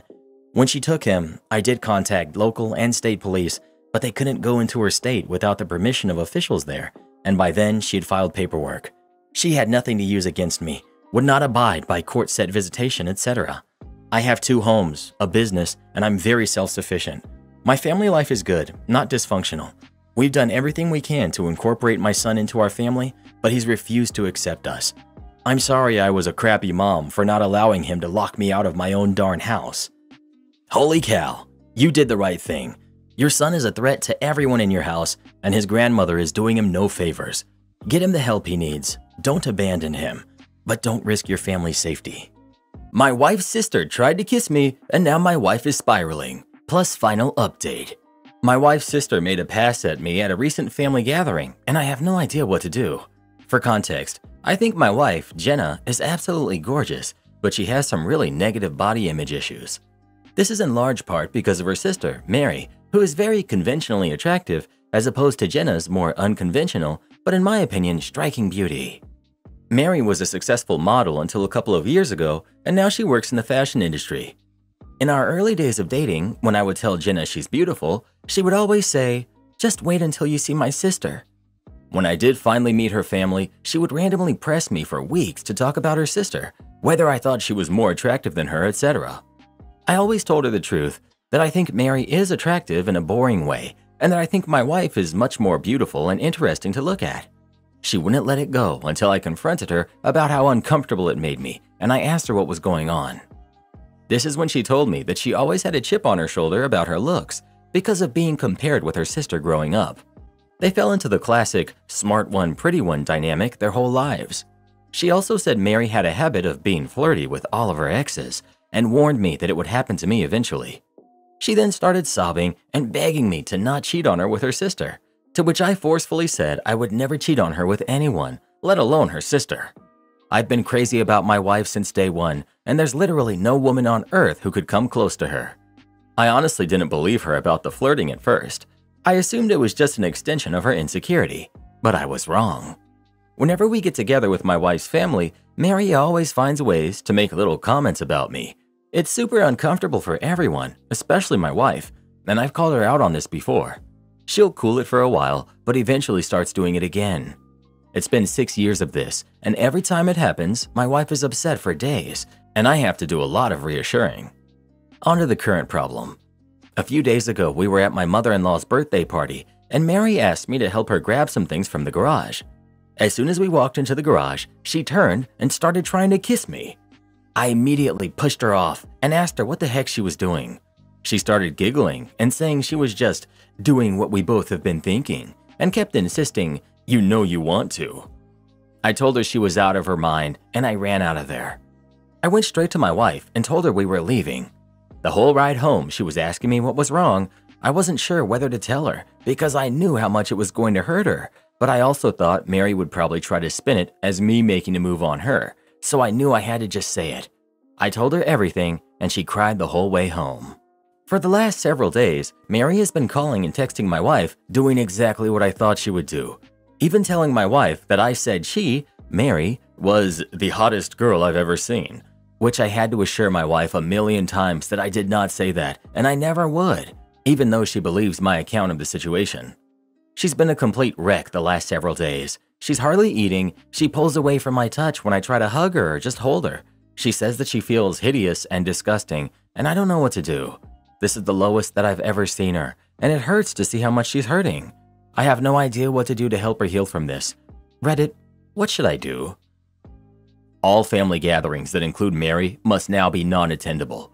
Your wife knows what an awful person her sister is, and hopefully the rest of the family does too. To be honest, your wife's sister is evil. You have reassured your wife of your love and faithfulness. Your wife is incredibly insecure about herself, so obviously a professional may be in order for her and for you too. You love your wife, so stand by her and be there to support her. OP. My in-laws definitely enable her behavior. She's the golden child. They brag about her constantly, even though my wife is a neuroscientist. Their mom was a pageant queen, and she was their dad's much younger trophy wife. Honestly, we may have to go no contact with all of them. Update. Several people have asked how my wife's family feels about all of this, and I explained in a comment that her parents are toxic and treat Mary as the golden child. Even though my wife is a neuroscientist, amazingly talented musician, speaks 3 languages fluently and another 2 conversationally. My wife and her family are seriously the only people who don't seem to understand how exceptional she is. I remember meeting one of my wife's family friends and talking to them about her research, and they said, "Oh wow, her parents just told us that she works at a university." Whereas my parents literally introduce her as the family genius to everyone. It makes me so angry to think about how her family has stolen her shine her whole life. She's literally a Renaissance woman, but all they care about is looks and money. Some people asked me why I would ever put myself in a situation alone with Mary given everything she's done. I have no good answers for that, other than I never thought she would actually try to do anything like this. That possibility just didn't even exist in my head. I realize now that I should have seen this would happen eventually, and that I should have been less concerned with keeping the peace and more concerned with shutting Mary's crap down before it escalated to this point. Hindsight is 20/20. Anyway, on to the update. The night I posted, I told my wife that if she wanted to try to repair her relationship with her sister, I would respect that, but that I don't feel comfortable with being around her for the foreseeable future. I said Mary has obviously been deeply jealous of my wife her whole life because she is a hollow, ugly person whose entire value has an expiration date, while my wife actually has substance. I said that I think her whole family is toxic and has done nothing but put her down her entire life, but that only she can decide where she wants them in her life or not. I also told my wife that while I don't blame her for her emotional reaction, her insecurity is something that she needs to work on for our relationship to be healthy. What Mary did was wrong, and she's been acting this way for years, but I have consistently put aside my own feelings about this problem because of how it affects her, and that has prevented me from getting the support that I need too. I told her that her reaction only serves to punish herself and me for her sister's behavior, and there's no reason to give her that kind of power. I also told her something that a commenter said that really resonated with me. The only people who have ever considered her second best are her and her family. Everyone else sees her for who she really is. She was crying the whole time and agreed that she needed to go to therapy to work on her insecurity. We were able to find a therapist who specializes in body image and self-esteem issues to work with her individually, and we're looking for a couples therapist too. My wife sent a message to her parents and sister that explained exactly what happened and told them she would reach out to them if she ever feels ready to repair their relationship. We blocked all of them everywhere, but Mary has of course been spamming my family and our friends with nonsense that thankfully nobody believes. My wife is still down in the dumps, but I can see that things are getting a little better. She's eating and sleeping more, and she's cuddling with me in the mornings again, which is nice. Now I'm planning a surprise getaway for us this weekend. We're going to one of our favorite places, and I'm going to wine and dine her and try to make her feel like the queen that she is. I want to thank you all for your help. You really helped me understand this. Y'all are the best. Update. My wife loved the getaway weekend. We had a blast, and by the end of it, she said she felt like herself again. For a few days after we got back, things were really quiet, so we were hopeful that Mary had finally given up, but I felt uneasy about it. Many of you warned me that Mary would try to interfere with my work, and while I initially dismissed it, I figured I would reach out to my boss just in case. I've been working at the same company for almost 10 years, and she's heard me vent about Mary, so I didn't have to explain too much. My boss just reassured me that she knows my real character and would let me know if Mary tried anything. As you predicted, Mary did try to contact my boss a couple of days later, and the following is a recounting of what my boss told me. Apparently, Mary said that I needed to be fired because I was a creep and everything that happened was my fault. My boss said that was a very serious accusation to make and asked Mary to explain what proof she had. Mary claimed there was a video camera footage of the whole incident, and my boss asked her to send the video. Then Mary got flustered and said the police had it, so my boss asked her to send over a copy of the police report. Then Mary said it had a lot of private information in it, so my boss asked her to redact the private info and send it over. Then Mary said she didn't feel comfortable with that, and my boss told her that she could not take action against an employee based on word of mouth from a stranger. Then Mary shouted at her about victim blaming and hung up. Unfortunately, that was not the end of it. Last Wednesday, Mary somehow sent an email from my personal email account with a gross picture, not me, to the entire office. My best guess is that I must have left my email logged in on one of my in-laws' devices. She's definitely not smart enough to actually hack me. At this point, it was clear we had to escalate things legally. I really wanted to avoid it, but she forced my hand. My wife and I have a lawyer friend who helped us draft a cease and desist letter outlining her continued harassment and the material and emotional damage this is causing us. My wife then sent a message to Mary and my in-laws with a copy of the letter and made it very clear that we would pursue criminal and/or civil proceedings if her harassment continued. My wife's mom then called her crying and begged her to just let it go and leave Mary alone. My wife calmly explained that Mary is the only person responsible for this whole situation and that their parents have always enabled her awful behavior. She also said something she later regretted, but I think was pretty mean. Mary is going to stick you two in a nursing home and steal your money the minute she has the chance, and you deserve it. After the way her mom reacted, my wife is firmly settled on cutting them off completely.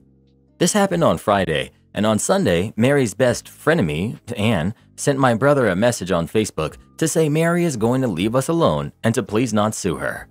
I told my brother not to respond, then just sat and enjoyed the idea that Mary was out there somewhere freaking out about the potential of having to actually face the consequences of her actions.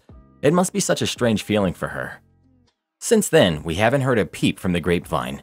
It feels like things are finally starting to go back to normal. My wife is starting therapy next week, and we'll be starting couples therapy in a month or two. She wants to do some work on herself first. She's also taking a short leave from work to rest and recharge. I'm so proud of her for standing up for herself with her family and finally putting her mental health and well-being first. Final update.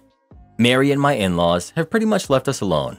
My mother-in-law still tries to contact my wife every now and then, but she's made it clear to her family that if the first words out of their mouths aren't, "I'm sorry," she isn't interested in a conversation. As you can see, the past 6 months have made my wife learn to stand up for herself. She has done some amazing work in therapy, and her confidence is growing all the time. It's not just with her family. She's more comfortable asserting herself at work, with strangers, with friends, etc. She's even stopped putting up with some of my crap. To be fair, that crap is stuff like me leaving my socks everywhere around the house, but I'm seriously proud of her for telling me to cut it out. I'm becoming a more responsible and supportive partner because she's able to communicate her needs and expectations without feeling guilty about it, and I'm able to communicate things to her without intense emotions fully eclipsing the conversation. I didn't mention this in my earlier posts, but my wife does struggle with rejection sensitivity even outside of her family. Often, if I brought up something that I felt needed to change, her emotional reaction to feeling like she did something wrong would be really intense, and instead of dealing with the problem, it would become about regulating her emotions. Now my wife has really good coping tools that allow her to talk about the problem without thinking she is the problem. And the biggest update? She's pregnant. We have a baby girl due in February. I'm so excited. We're going to love her so much and teach her that she is more than her beauty. She's going to have happy parents who love each other and work through issues as a team. The toxic cycle will be broken. Jenna's family doesn't know, and she's not sure if or when she'll tell them. But if she does, there are going to be strong boundaries in place for how they can be a part of our daughter's life. And it'll start with family therapy. For now, she has one set of grandparents that will go to the end of the earth for her, and that's more than enough. My family has been absolutely incredible in their support, and they are so excited for us. Things are looking better than they ever have before. Am I the jerk for divorcing my pregnant wife because she looked into my phone? My wife started jokingly making snide comments that I was having an affair. I thought she was teasing me, so I mostly ignored her or laughed with her. I didn't know she was actually serious. Then she was getting more irritated and arguments increased. In one argument, I asked her what her problem was, and she told me that I'm cheating. She started telling me all the time I was late from work, or how I was staring at a woman in the park, etc. I tried to explain everything and resolve her doubts. I even offered her therapy to clear her doubts. Then she started demanding to see my cell phone. I was like, nope, I don't have to do it. I never asked to see her phone, by the way. She told me if I have nothing to hide, I should do it. I told her she should just trust me, and I should not have to give proof of my honesty to her. But she would not let it go, so I unlocked it and told her, if she looks into my phone, we are done. She checked my phone, and I just went numb. Of course, she didn't find anything. I never cheated, and I don't plan to ever cheat. I told her I will move out, and we can figure out the rest. She freaked out and tried to apologize, but there is no going back. Now she's blaming it on pregnancy hormones, saying she was having dreams that I was cheating. I understand that, but she should have trusted me. I don't have to provide proof. It should be implicit, otherwise, why marry me? If she was having bad thoughts, we could have just talked it out, gone to therapy. She should not have put me in this position. It's very insulting that my own wife needs proof of my fidelity.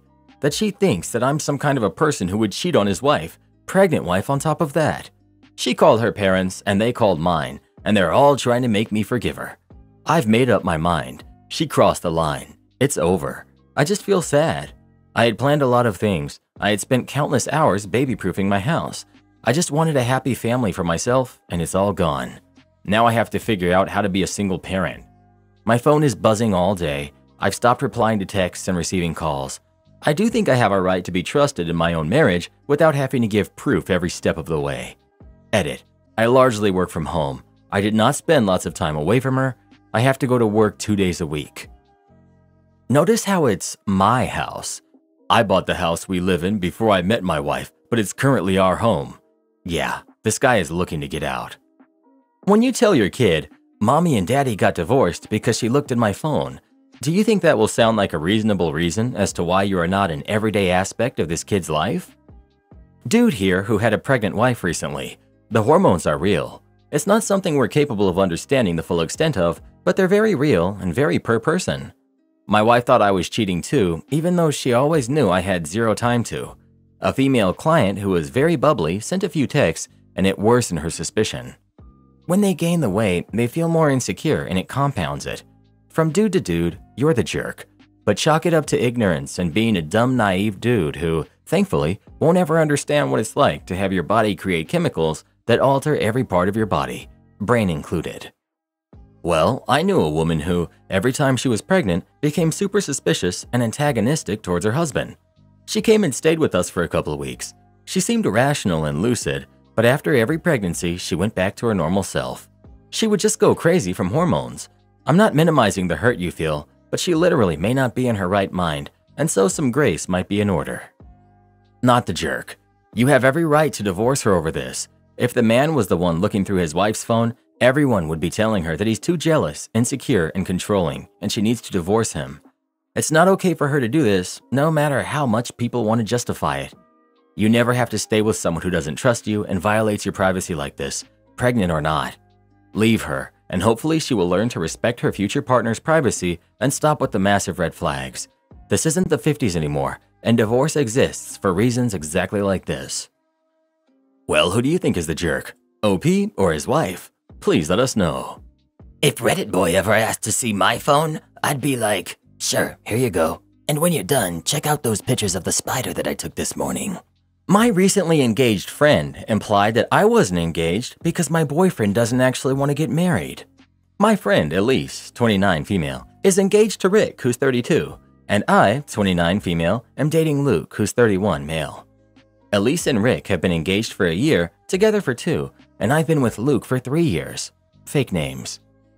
So Elise and Rick had their engagement party Sunday afternoon. I was chatting with Elise, looking at her ring, and I'm not gonna lie, I felt a bit of envy. Luke and I have talked about marriage, but we haven't even looked at rings yet. He says he wants to marry me though, but I do think it's taking a long time. So I asked Elise what made Rick propose to her, like how it happened. She told me on their first date, she told him that he had a deadline. I asked what she meant, and she said that she told Rick she wasn't going to wait around 2, 3, 4, or 5 years for a man, any man, not him in particular, to marry her. She said she wants kids with the right guy, but didn't want to have kids without a stable marriage and a house. Well, they have the house, and now they're getting married.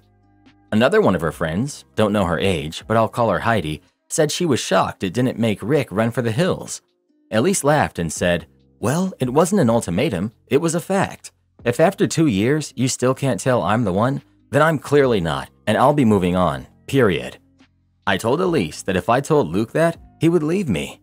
That's when Elise said Luke probably isn't the right one, if after 3 years he'd leave me for expecting marriage. That hurt my feelings, so I told her that marriages don't always last, and it doesn't mean someone is the one just because they propose. She said she wasn't worried, that she and Rick were in love and knew life wouldn't be easy, but she's prepared to make it work. She also said she knows marriage isn't for everyone, which is fine, so long as your partner feels the same, but that marriage is a value of hers, and she wasn't going to waste time with someone who so clearly didn't have the same values as her. That's when Heidi asked me what my problem was. I told her I didn't have a problem, just stating a fact. Then Heidi asked how long I had been with Luke. I said 3 years, and she asked if I wanted to get married. I said yes, and when she asked what about Luke, I just excused myself to the restroom. Not much else happened at the party, but when Luke and I left, I told him about the conversation. Luke laughed and called Elise ridiculous.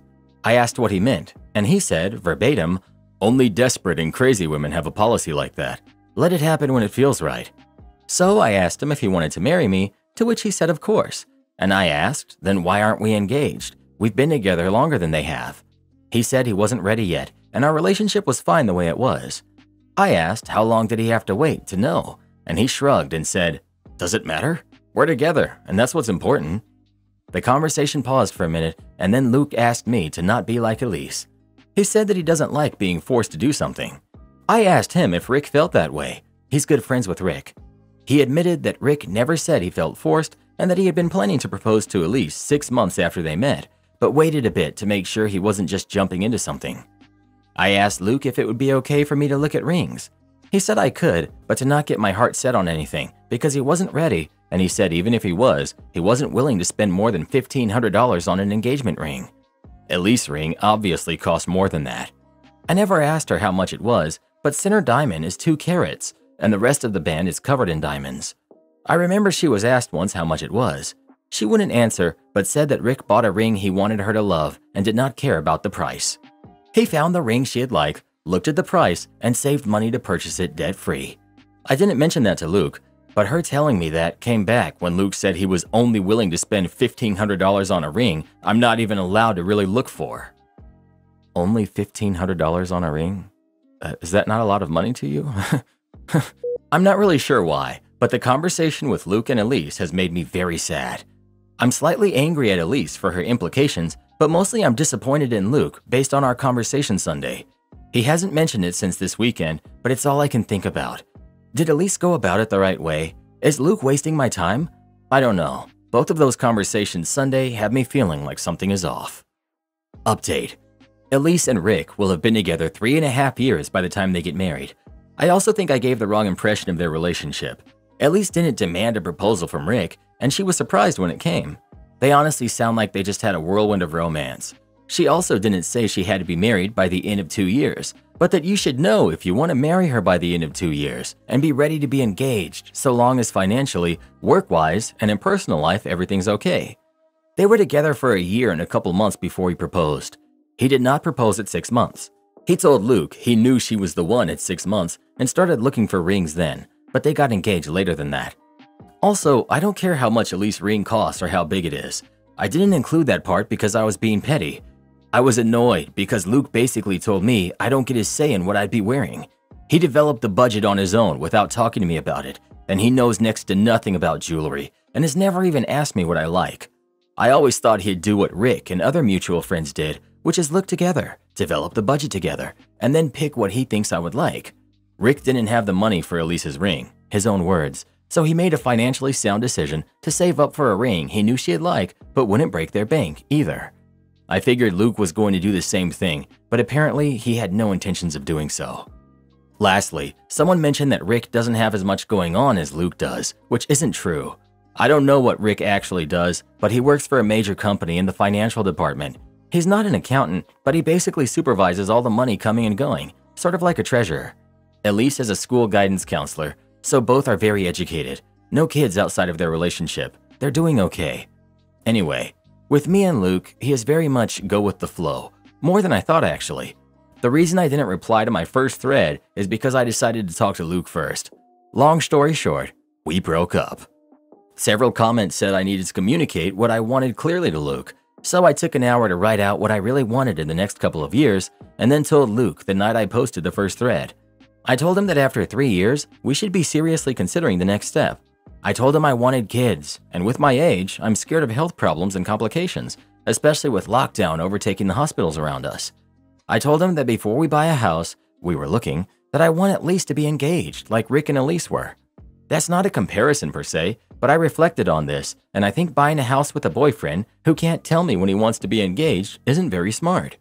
Elise and Rick were engaged when they bought their house, so were several of our married friends, and I realized that's the minimum stage in a relationship I want to be in before purchasing a home. Luke's reaction was not pleasant. He told me he felt like I was trapping him in a corner and demanding a ring when I wasn't. I told him I wanted a plan and to see if we were on the same page, but I wasn't expecting a ring tomorrow or anything, just over the next year or so. He told me he'll propose when he's ready, and me bringing it up over and over again is making him not want to do it because he thinks I just want a ring. But I don't. I want a family. But I don't want to be one of those women who has a kid with a man who doesn't actually want the same things I do. I told him that he doesn't seem like he wants to get married, and that's when he said it. Luke told me he wants to get married, but admitted he didn't know anymore if he wanted to marry me particularly. When I asked why, he said he doesn't think I have enough ambition. Luke wants to get a promotion at his job. He works in marketing. He's going to school for his master's, and he's into self-improvement, like going to the gym and eating healthier and mental health books. He said he felt I just wanted a marriage and kids, and then I would be a stay-at-home mom, which he doesn't want me to do. He wants me to work, but I work as a secretary for psychology service. Luke makes almost 3 times as much as I do, and I don't want to go back to school. I hated it the first time, and I can't afford to do it again even if I wanted to. Plus, I love my job. Great pay, great benefits, and my bosses and coworkers are really cool. But he told me that was an excuse, and he doesn't want to be tied to someone who is, as he said, okay with just being okay, and that he wants more than that out of life. I was angry because I feel like I've asked this of him before, and he always said he wants to marry me. I did tell him before I wanted to be a stay-at-home mom if financially we could afford it, and I guess he didn't want me to. So I told him I was done with the conversation, and he's been staying at a friend's house. I messaged him a couple of times to try and talk to him since, but he only responds saying he thinks we're on different pages and the relationship needs to be done so we can find what we want. I'm really sad and upset and feel like I wasted my time and that Elise was right. Luke took our relationship status off of Facebook, and a ton of people have been asking what happened. His responses to my text messages also just seem so cold. From what I've heard from mutual friends, he sounds like he's doing okay and went out Friday night, New Year's Eve, with some of his friends to a bar. No, I have not talked to Elise, though she did reach out, but that's what happened. I was the first one to get married out of my friends and my husband's friends. We hadn't been together very long relative to our friends' relationships. Soon after our wedding, half of them were engaged, half were broken up. I think weddings can really make people think about their lives and their futures and see what it is they really want instead of just floating along and not discussing things. One of my biggest regrets is staying with someone I assumed would eventually catch up with me on marriage. The fact that she knew her boyfriend was not going to react well to that and would break up, but thought her friend was wrong to voice what she wanted was sad. And what her ex said about her? Oof. He should have broken up with her before. Also, I think her friend was pretty smart for saying exactly what she expected on her first date. This is a good way to find out if the person you're looking to date wants the same things as you, and she was right. Hope OP learns that she can ask for a timeline when it comes to relationships. OP sounds absolutely unbearable. I know it paints a picture that she is the victim of him not knowing what he wants, but it sounds like he was just fine and just waiting for the right moment, exploring the relationship and building his life, while she sat and pined after a ring, and to be provided for while she stayed at home and did nothing. They obviously have different values at the point of confrontation, but that isn't on him to forecast where things will go.